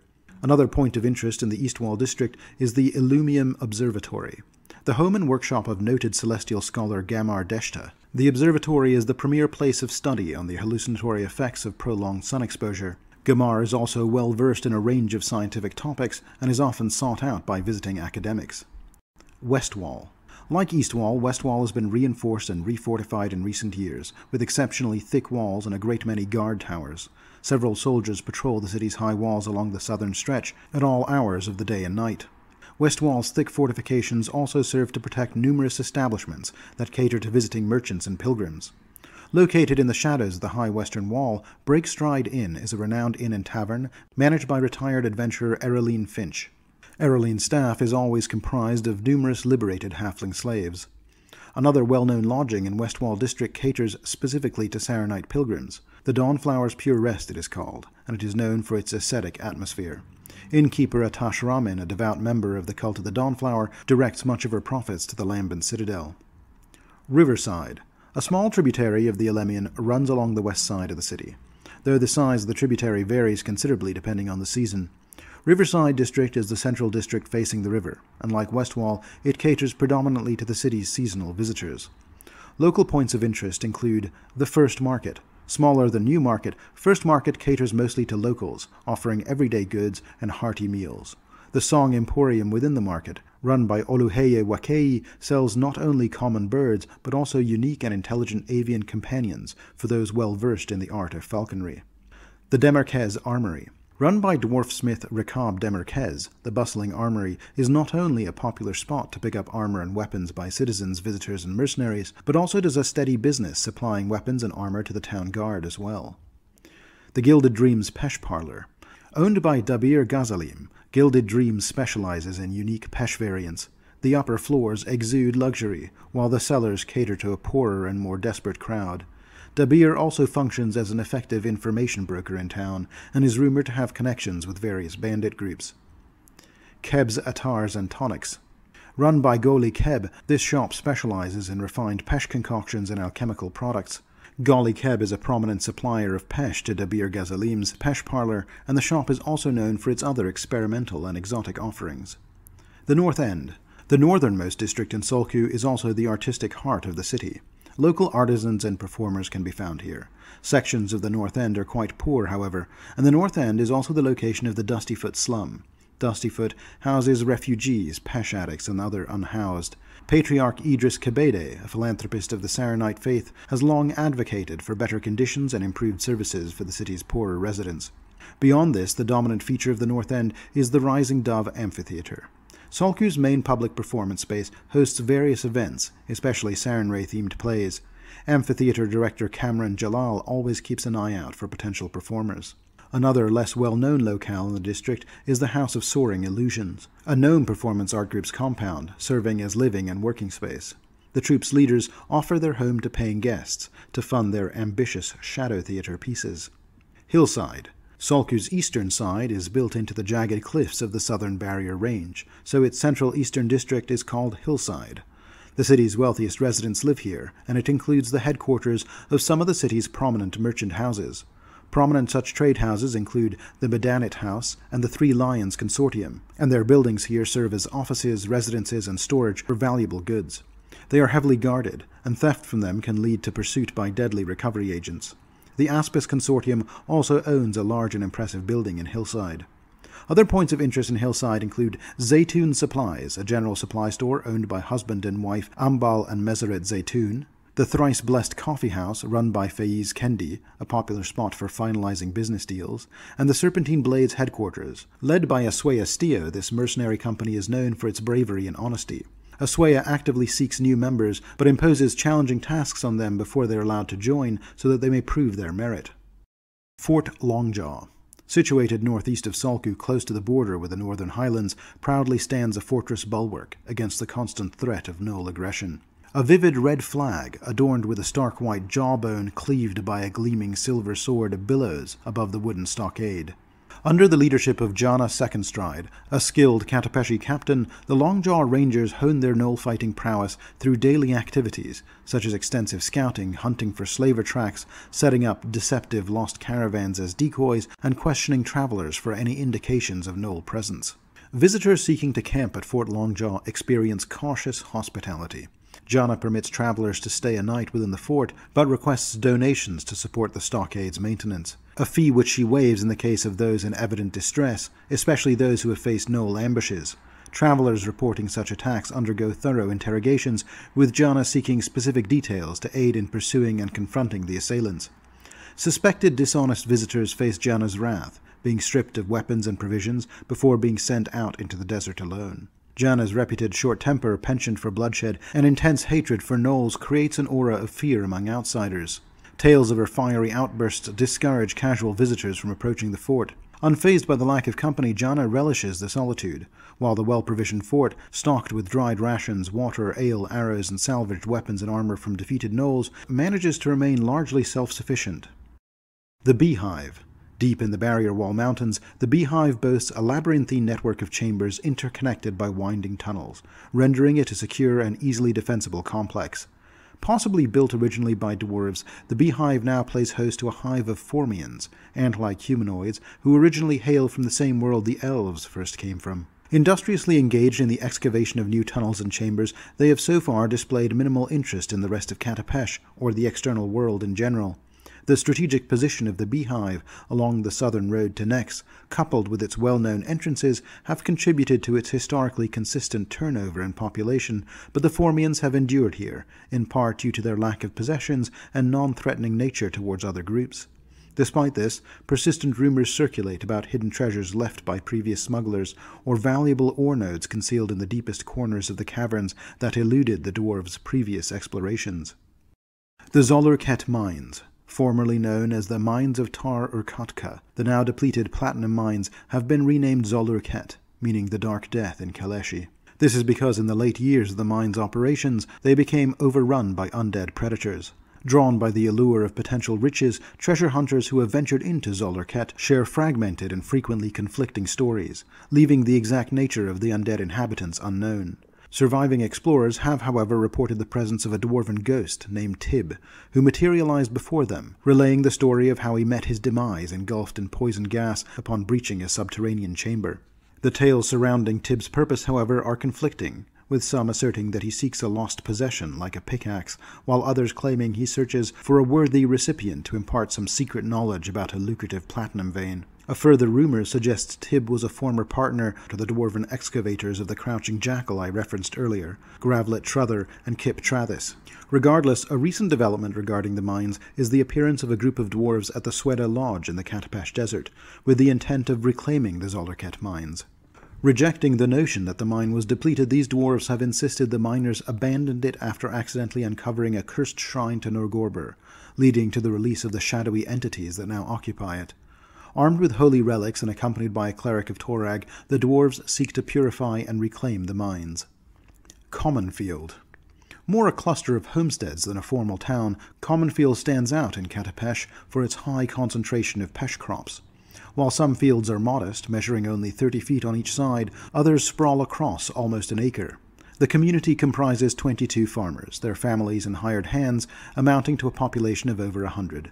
The farmers of Commonfield, generally characterized by their honesty and diligence, approach strangers with caution due to the value of their precious crop. Having been targeted by thieves and raiders in the past, each farmer must post guards around their crops day and night. Occasionally, travelers passing through Commonfield propose trading a day's labor in the fields for a night's accommodation and a home-cooked meal. The farmers usually accept such offers, providing the traveler contributes earnestly to the fields and agrees to leave their weapons in the kitchen during the night. Since the emergence of the Badawi Pesh Growers Guild in the Katapesh Desert to the southeast, the farmers of Commonfield have considered joining the guild and abandoning their agreements with the Pesh Trade Guildmasters of Katapesh City. Despite their favorable opinion of the Badawi growers, fearing potential reprisal, they have yet to finalize on this decision. Commonfield lacks a single ruler. Instead, tradition dictates that the 5 wealthiest farmers convene weekly to discuss matters such as coordinating guard patrols, assessing the season's progress, addressing issues like insect or rodent pests affecting the crops, forecasting weather for the next month, or other relevant topics. Among the current council members, 2 individuals stand out: Richelle Gerst, a sullen and socially awkward half-elf with a business-minded attitude, and Carrick Culstone, a lively patriarch of a large halfling farmstead. The Evergrowth Swamp. Evergrowth presents a stark contrast to the stereotypical image of the dark and foreboding swamp. Here, golden sunlight filters through a lattice of vibrant green vines and furled leaves. The swamp features clear, shallow ponds, teeming with multicolored fish, surrounded by thick fronds, musical frogs, and humming insects. Sunflowers and tropical blossoms adorn the edges of the ponds, while thriving bushes laden with heavy seed pods trail their branches in the water. This lush and vibrant environment makes Evergrowth a haven for herbalists, as nearly any plant sought can be found within its borders. In addition to the natural inhabitants, unsavory characters such as gnolls, smugglers, and bandits venture into Evergrowth in search of rare plants and herbs. One unique feature of Evergrowth is that it is the only place in Katapesh where kobolds reside. This community of giant lizard herders, whom they conspicuously resemble, are a remarkably pacifistic and pleasant lot, atypical of most kobold communities. Situated at the edge of Evergrowth, and consisting of a collection of huts perched on stilts, lies the town of Bug Harbor. The town earns its name from the multitude of insects that populate the swamp, including dragonflies, water striders, mosquitoes, and black flies. While Bug Harbor has only a few hundred permanent residents, it sees a steady flow of visitors due to its thriving trade in herbs and plants. Alchemists, herbalists, wizards, and druids frequently journey to Bug Harbor in search of rare components or seeds of plants on the verge of extinction. The town's economic success is also tied to a clandestine field of false pesh concealed within the Evergrowth. These slimy bulbous plants release a milky sap that mimics the appearance of pesh. However, instead of providing a pleasant euphoria, the false pesh induces vomiting and fever, and sometimes even death. Naturally, those in Bug Harbor who are involved in the trade of false pesh work diligently to conceal their activities, recognizing that interference in the pesh trade could attract the attention of the Pactmasters. The Katapesh Desert. From the Elemian River to the Sparadin Jungle and the Sabka Salt Flats, Katapesh is almost entirely sand-blown desert. The southern half of the desert, leading to the Nexian border, is the most dangerous part. Dubbed the Trackless Storm, its defining characteristics are windstorms and the ever-shifting sands that bury and uncover landmarks overnight. These constant sandstorms vary in intensity, ranging from mild, dusty clouds to wild tempests that can strip skin from bone. The inhospitable nature of the desert here deters all but the most desperate travelers. The rest of the desert, while sparsely populated, is home to a number of specialized communities, particularly nomadic groups like the Varanoi desert elves and the Shemtej catfolk. The indigenous Badawi tribe of humans was also mostly nomadic, but they have begun to settle into large camps in recent years and have been a politically influential force in the country as a whole. The Badawi pesh grower camps. Highly concentrated in the western reaches of the desert, not far from the cluster of farms known as the Common Fields, the Badawi nomads began harboring escaped slaves in large numbers around a decade ago, as the Saranite paladins of Solku were having increased success in liberating slaves across the country. In the remote recesses of the desert, these slaves learned to grow and harvest pesh, having moderate success in selling their pesh paste through various back channels. Only a couple of years ago, the popularity of their pesh aroused the attention of the Pactmasters, who raised an army of Zephyr Guard and their powerful alum enforcers to raid the Badawi pesh farms.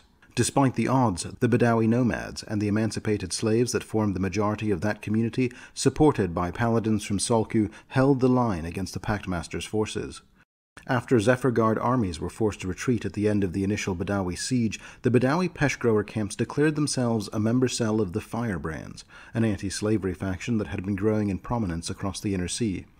Firebrand cells across the Inner Sea declared their support for the Badawi camps, and seeing the international community galvanize against them, forced the Pactmasters to rethink their strategy.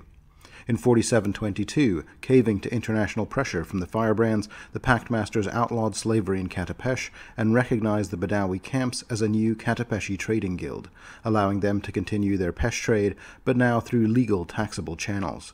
This has been a mixed blessing for the Badawi, as since that time the Pactmasters have enforced greater control over the camps, using the various legal means at their disposal.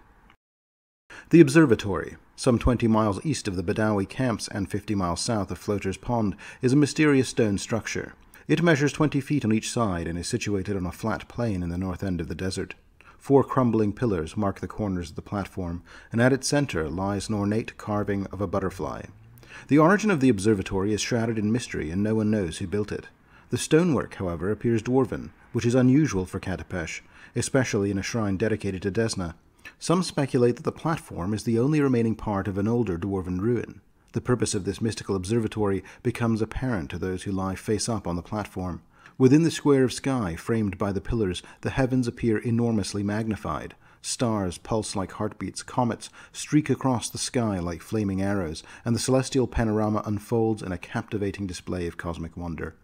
While the observatory itself possesses no known mystic powers beyond its ability to amplify the sky, it remains a popular attraction for astronomers, prophets, and followers of Desna who seek divine inspiration amidst the celestial spectacle. Finderplain. With a population of over 2,000 gnomes, Finderplain is the largest of Katapesh's predominantly gnome-inhabited settlements. The city is led by Wexless Bean, a charismatic bard who has held power unexpectedly long given the traditionally transient nature of leadership in Finderplain. Indeed, the gnomes of Finderplain are known for their transient lifestyle, with constant influxes and departures of citizens. Families rarely establish permanent homes here, drawn away by the lure of adventure and the surrounding desert. As a result, the citizenry undergoes almost a complete turnover every few years. It is often said a visitor to Finderplain may return after only a year to find that they no longer recognize anyone. The city operates on a unique system where houses become free property if left unlived in for over a week. Any gnome visitors arriving in Finderplain can settle in any of the dozen unoccupied houses, and personal items left behind become the property of the new owner. Residents who leave and return cannot expect to find their old house available, and new owners have no obligation to return items or property to returning citizens. This constant cycle of turnover leads to newcomers bringing supplies and valuable items, which they trade with the current residents, and eventually leave behind for the next traveler. The Monument of Selkalas. On the western edge of the Katapesh Desert, a cracked, headless stone torso lies half buried in the sands. The torso, if fully intact, would have measured at least 20 feet in height. The statue exhibits slightly reptilian touches, leading some to theorize it may have originally been a serpent folk or naga. The only clue to its origin is the name Selkalas engraved on the statue's back behind its shoulder blades. One of the torso's arms, still attached, protrudes from the sand, and its granite hands appear to have been hollowed around a missing weapon.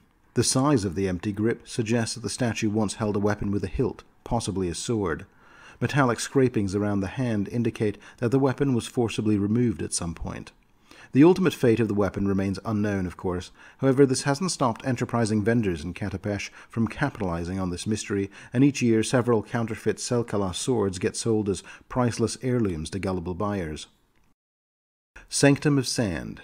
The Sanctum of Sand is a sprawling ruin, half buried by the desert, that once served as a religious site, although the specific deity worshipped remains unknown. The structure of the ruin suggests that the deity may have been of lawful or benevolent nature, while the presence of abandoned cell-like sleeping quarters hint at a convent or monastery, possibly for followers of Aurori. However, other features, such as a large underground storehouse and broken spiraling tower, seem more in line with the worship of Abadar or Sarenrae. Many priests and scholars have visited the sanctum over the years in an attempt to identify the deity associated with the ruins, but no definitive conclusions have been reached.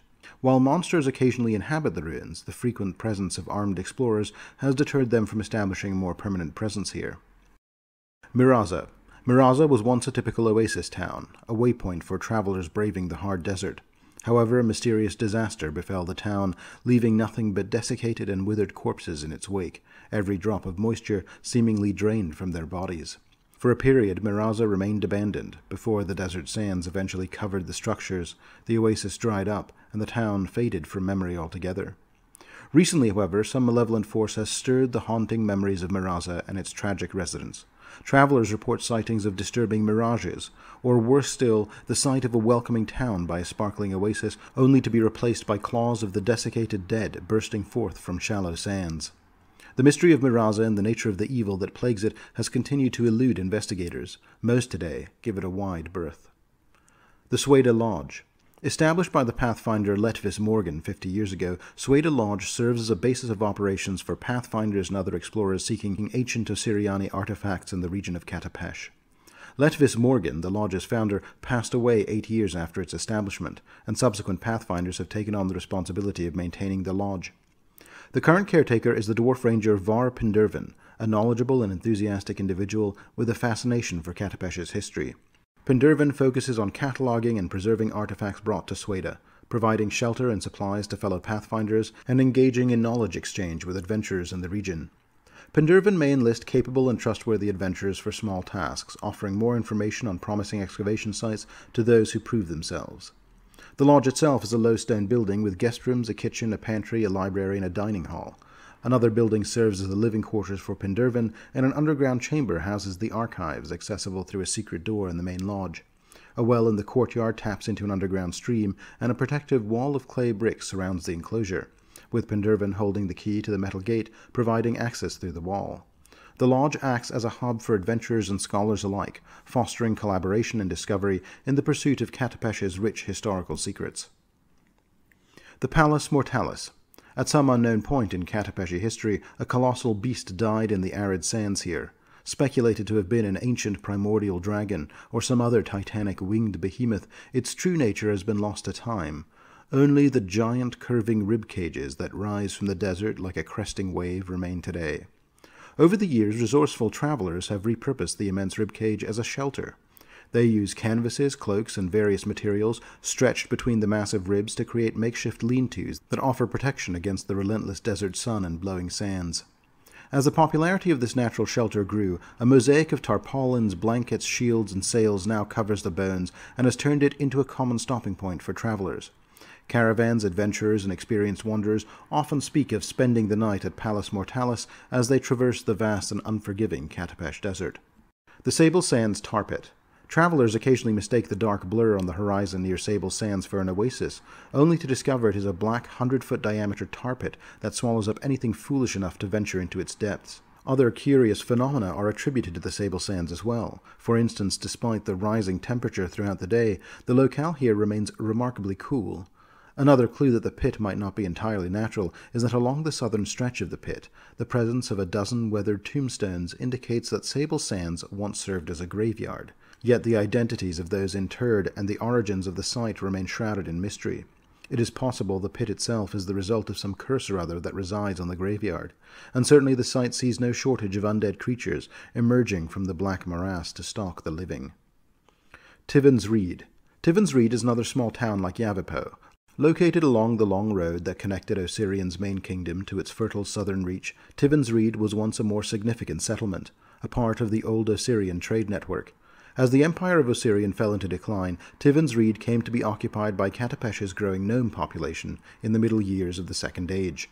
This moderately sized gnome settlement is slightly larger than Yavapo, but not quite as large or as eccentric as Finderplain. Kept vibrant and alive by the gnomes, Tivan's Reed continues to be a popular stop for merchants seeking markets for perishable goods that won't survive the journey up to Katapesh or down to Quantium.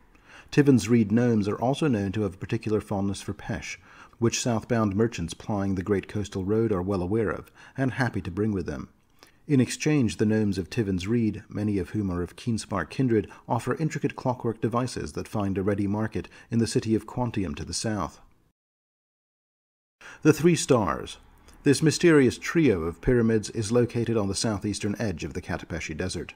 An ancient Osirian town once flourished here, not far from the coast, and along the road to the southern reach, but the town has since disappeared, and only the monuments remain. The pyramids are constructed from smooth blocks of yellow stone, and crowned with pointed blocks of transparent crystal that emits a radiant glow, especially pronounced under the light of the full moon. Though their enigmatic appearance have drawn countless scholars and explorers, there remain no known entrances leading to the interior of the pyramids. Most scholars suggest these pyramids likely contain the tombs of one of the many regional pharaohs that emerged in the tumultuous period between the First and Second Age of Osirian. However, one persistent legend suggests a different narrative. According to this tale, the Three Stars serve as the resting places for three benevolent and alien beings. Different versions of the legend propose that these sleepers will either awaken when Galarian becomes too chaotic for their liking, prompting them to either depart or restore peace, or that a chosen individual holds the key to awakening them. Some even speak of a fourth star, a secret hidden pyramid purportedly containing the means to unlock the other three. The city of Katapesh. Sprawling across a blistering hot sand valley lies one of the most astonishing and marvelous cities in all of Galarian. The grand metropolis, the golden city of Katapesh. Enclosed by high walls, the city is well known as a marketplace where anything one desires can be acquired, exchanged, or sold for the right price. Katapesh epitomizes organized chaos, with gold reigning supreme and commerce taking precedence as the great deity. Fraught with setbacks, including a period in which the city suffered a 30-day onslaught of scorching sands during the year of scouring winds, the city has continued to reinvent itself. Perched above a series of black, glass-like cliffs known as the Obsidian Wall, Katapesh gazes upon the Obari Ocean from a sandy promontory. Below these cliffs, a level expanse extends to the sea, hosting some of Katapesh's bustling port areas. The city's perimeter is enclosed by a 40-foot-high sandstone wall, adorned with ramparts and interspersed with crenellated towers. These are well patrolled by the Zephyr Guard, the standing army of the city's elusive and ruling alien oligarchs, the Pactmasters. The city is compartmentalized into 5 distinct districts: the Dawn Gate, the Docks, the Inner City, the Lower City, and the Twilight Gate. Alongside these major city sections, 3 smaller communities find refuge within the shade of Katapesh's towering walls. Dogtown clusters around the Dawn Gate. The Day Stalls, a congregation of vendors and beggars, exists outside the Serpent Gate, and a community named the Sprawl, comprising craftsmen, vendors, farmers, and fishers, resides near the Twilight Gate. South and east of the Sprawl, Castle Clarion and its environs just barely qualify as a 4th community outside Katapesh's walls. Winding through parts of the city, the river Scorpius passes through the Serpent Gate, meanders into the Sprawl, and ultimately flows out into the Obari Ocean. A network of bridges span its width, facilitating the passage of small watercraft and connecting the different areas of Katapesh, enabling swift transport of people and goods. The Dawn Gate District. Similar to the lower city, this district of Katapesh evolved around the original city walls during the Oasis Age, a period marked by an influx of newcomers attracted by the city's allure. Dawn Gate hosts many of Katapesh's affluent business owners and numerous upper-middle-class residents. The Immaculate Repository. Serving as a prominent temple of Abadar, Master of the Vault Jalal Abdul oversees the temple, providing services such as document notarization, business contract preparation, and scale certification. Abadar's clergy plays a crucial role in ensuring fair trade practices across the city. The Gilded Shell. This turtle-shaped structure, covered in gleaming metal plates, belongs to the skilled armorer Malthus Fayhue. Malthus, along with his team, crafts masterwork quality suits of armor, incorporating new and exotic materials provided by customers. Zulran's Ranch. This horse ranch is run by Guildmaster Analdan Zulran and breeds exceptional horses and camels known for their extraordinary speed. Analdan is a legendary haggler and is also known to offer desert riding lessons, albeit at an exorbitant fee. The Golden Scarab, a renowned gambling hall owned by Krebby Jeggle, a goblin rogue, the Golden Scarab features various games, from standard card games to exotic caged animal fights. The basement here is said to host the most intense and violent games in all of Golarion, constantly introducing new and bloodier challenges. The Smoking Ruin. Once a residential and business area, the Smoking Ruin was devastated when a rift to the elemental plane of fire opened up, unleashing destructive elementals. The area remains unrepaired, haunted by the restless souls of the victims. Locals continue to seek adventurers willing to enter the ruins and put the souls to rest. The Docks. Stretching out from Katapesh's eastern shore are over a dozen lengthy maze-like piers capable of accommodating numerous seagoing vessels. Warehouses, stores, and sizable inns line the docks, servicing the bustling sea trade. Facing the inner sea, a colossal copper statue of a horned giant, weathered and adorned with seagull droppings, stands sentinel-like, its original builders long since forgotten. Anexa Palanthia's Fish Menagerie. Visitors paying a silver-piece admission fee to this establishment are treated to a display of rare and exotic sea creatures. Anexa Palanthia, a collector with a penchant for the unusual, pays generously for rare finds to enhance her collection. Currently, she is interested in a sea monster rumored to have sunk the Star Runner, and she is discreetly recruiting adventurers to join her expedition ahead of her competitors. Jexler & Young Salvage Company. Darg Jexler and Wilbur Young, seasoned sailors, operate this warehouse specializing in salvage operations and underwater expeditions.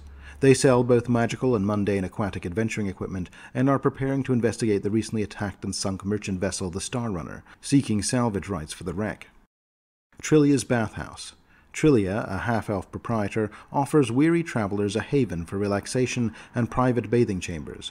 For a modest fee, visitors can enjoy a hot-scented bath. Jerichal's Ales. Owned by Jerichal Ashworth, a retired adventurer-turned-brewmaster, this popular cantina serves a variety of ales, beers, and wines. Jerichal brews special concoctions named Priest in a Bottle, blending the pleasure of spirits with healing properties. Aside from the beverages, Jerichal provides useful information to adventurers and possesses a map to catacombs beneath the Pale Mountain, detailing various traps and guardians. The Inner City. Surrounded by ancient sandstone walls covered in faded, time-worn carvings and curious designs, the Inner City is the oldest of Katapesh's districts. The Inner City is also home to the walled palace of the Pactmasters, its soaring towers easily seen from anywhere in the city. Many ancient marvels dating back to the city's earliest existence 2,000 years ago rival each other in size, grandeur, and mystique. From the Grand Colosseum, the marble Sphinx and the Golden Oasis, to the glass pyramids and the Screaming Obelisk, all of these and more can be found in the Inner City. The College of Dimensional Studies. A domed building serving as an institution for arcane studies, focusing on alternate dimensions and interdimensional travel. Students use a massive telescope here to study the stars, and the observatory is open to the public on certain nights for a fee. The college, lacking traditional doors, relies on teleportation magic for movement. Al-Faran's Steel Restaurant. This unique establishment is part restaurant, part weapon shop. It is run by master weaponsmith Diab Al-Faran, and he makes masterwork quality weapons made of fine Drumish steel. He also enchants weapons, and patrons can wait to get their weapon enchanted while they enjoy a nice plate of couscous made by Diab Al-Faran's wife, who is also a master chef. Glass Pyramids. 2 transparent metal plate pyramids house the remains of powerful dwarven wizards, Gesbria and Tralvar, who sought to harness magic located beneath the city. Rumors of entrances and disappearances surround these pyramids, attracting scholars and adventurers alike. The Golden Oasis, the last remaining oasis after the year of scouring winds, surrounding a large pond fed by the river Scorpius, it is a lush spot with date palms. Legends suggest patient and steadfast individuals may gain inspiration from the gods here. The pond also hosts various fish and aquatic plants. The Grand Colosseum, an enormous stone colosseum with tiered benches capable of seating 10,000 spectators. Various events, including both gladiator matches and the sport of Rook, take place here. Rook is a violent sport in which 2 teams compete to get a ball through a hoop. Because the gameplay is quite rough, adventurers are often approached to join guilds and teams, with each year's season culminating in a grand tournament. The Marble Sphinx. A colossal statue, though not made of marble, depicts a sphinx and is believed to be harmless. Only the most faithful of Lamashtu know it's truly a creation of the Mother of Monsters, a mighty sphinx of the ancient world turned to stone by her. The massive stone structure today continues to attract sightseers and scholars. The Nexian Embassy. The Embassy of Nex maintains good relations with Katapesh and is run by Ambassador Narlagut Haraxis. The Nexian Embassy also housed members of the Steel Falcons for a while, a group discussed in my Andoran deep dive video that was unwelcome in Katapesh for a long time due to their abolitionist stance. The Screaming Obelisk. A massive spire made of smooth carnelian, functioning as a timekeeper similar to a sundial. Its enigmatic symbols and the harmonic whistling sounds it makes in high winds add to its mystery. Xandrek's Pesh Palace, a popular Pesh parlor renowned for Master Xandrek's ability to satisfy all the desires of his guests. The palace is filled with private chambers, statuary, and well-trained servants catering to various needs and desires. The Lower City. Lower City in Katapesh is the largest and most crowded area of the city. It has the city's big docks and probably the world's biggest bazaar.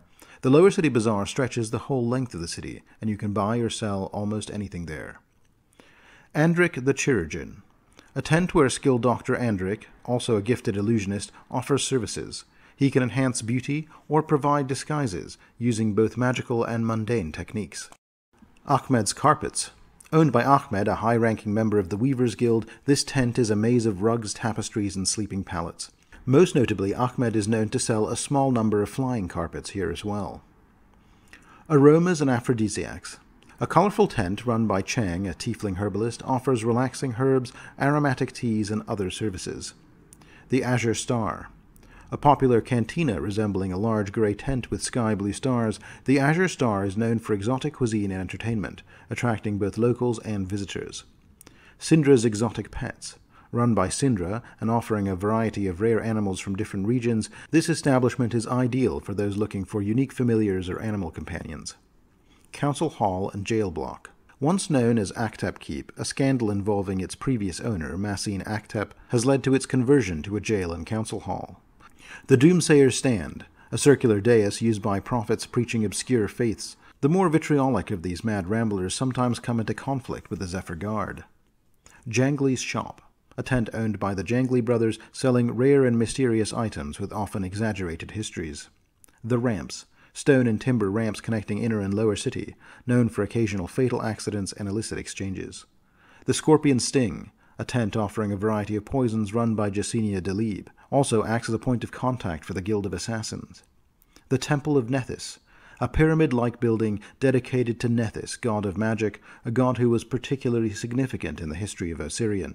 They also offer curatives and magical research services. The Twilight Gate District. Twilight Gate, a section of Katapesh surrounded by outer walls dating back to 3725, reflects the influence of the Pactmasters' vision. Parts of this city were a shantytown during the Golden City era, but were repaired and refurbished during Nimar's reign. The Twilight Gate District is now a blend of ancient and modern, and has become a site of tourist attractions, providing both ruins and contemporary structures.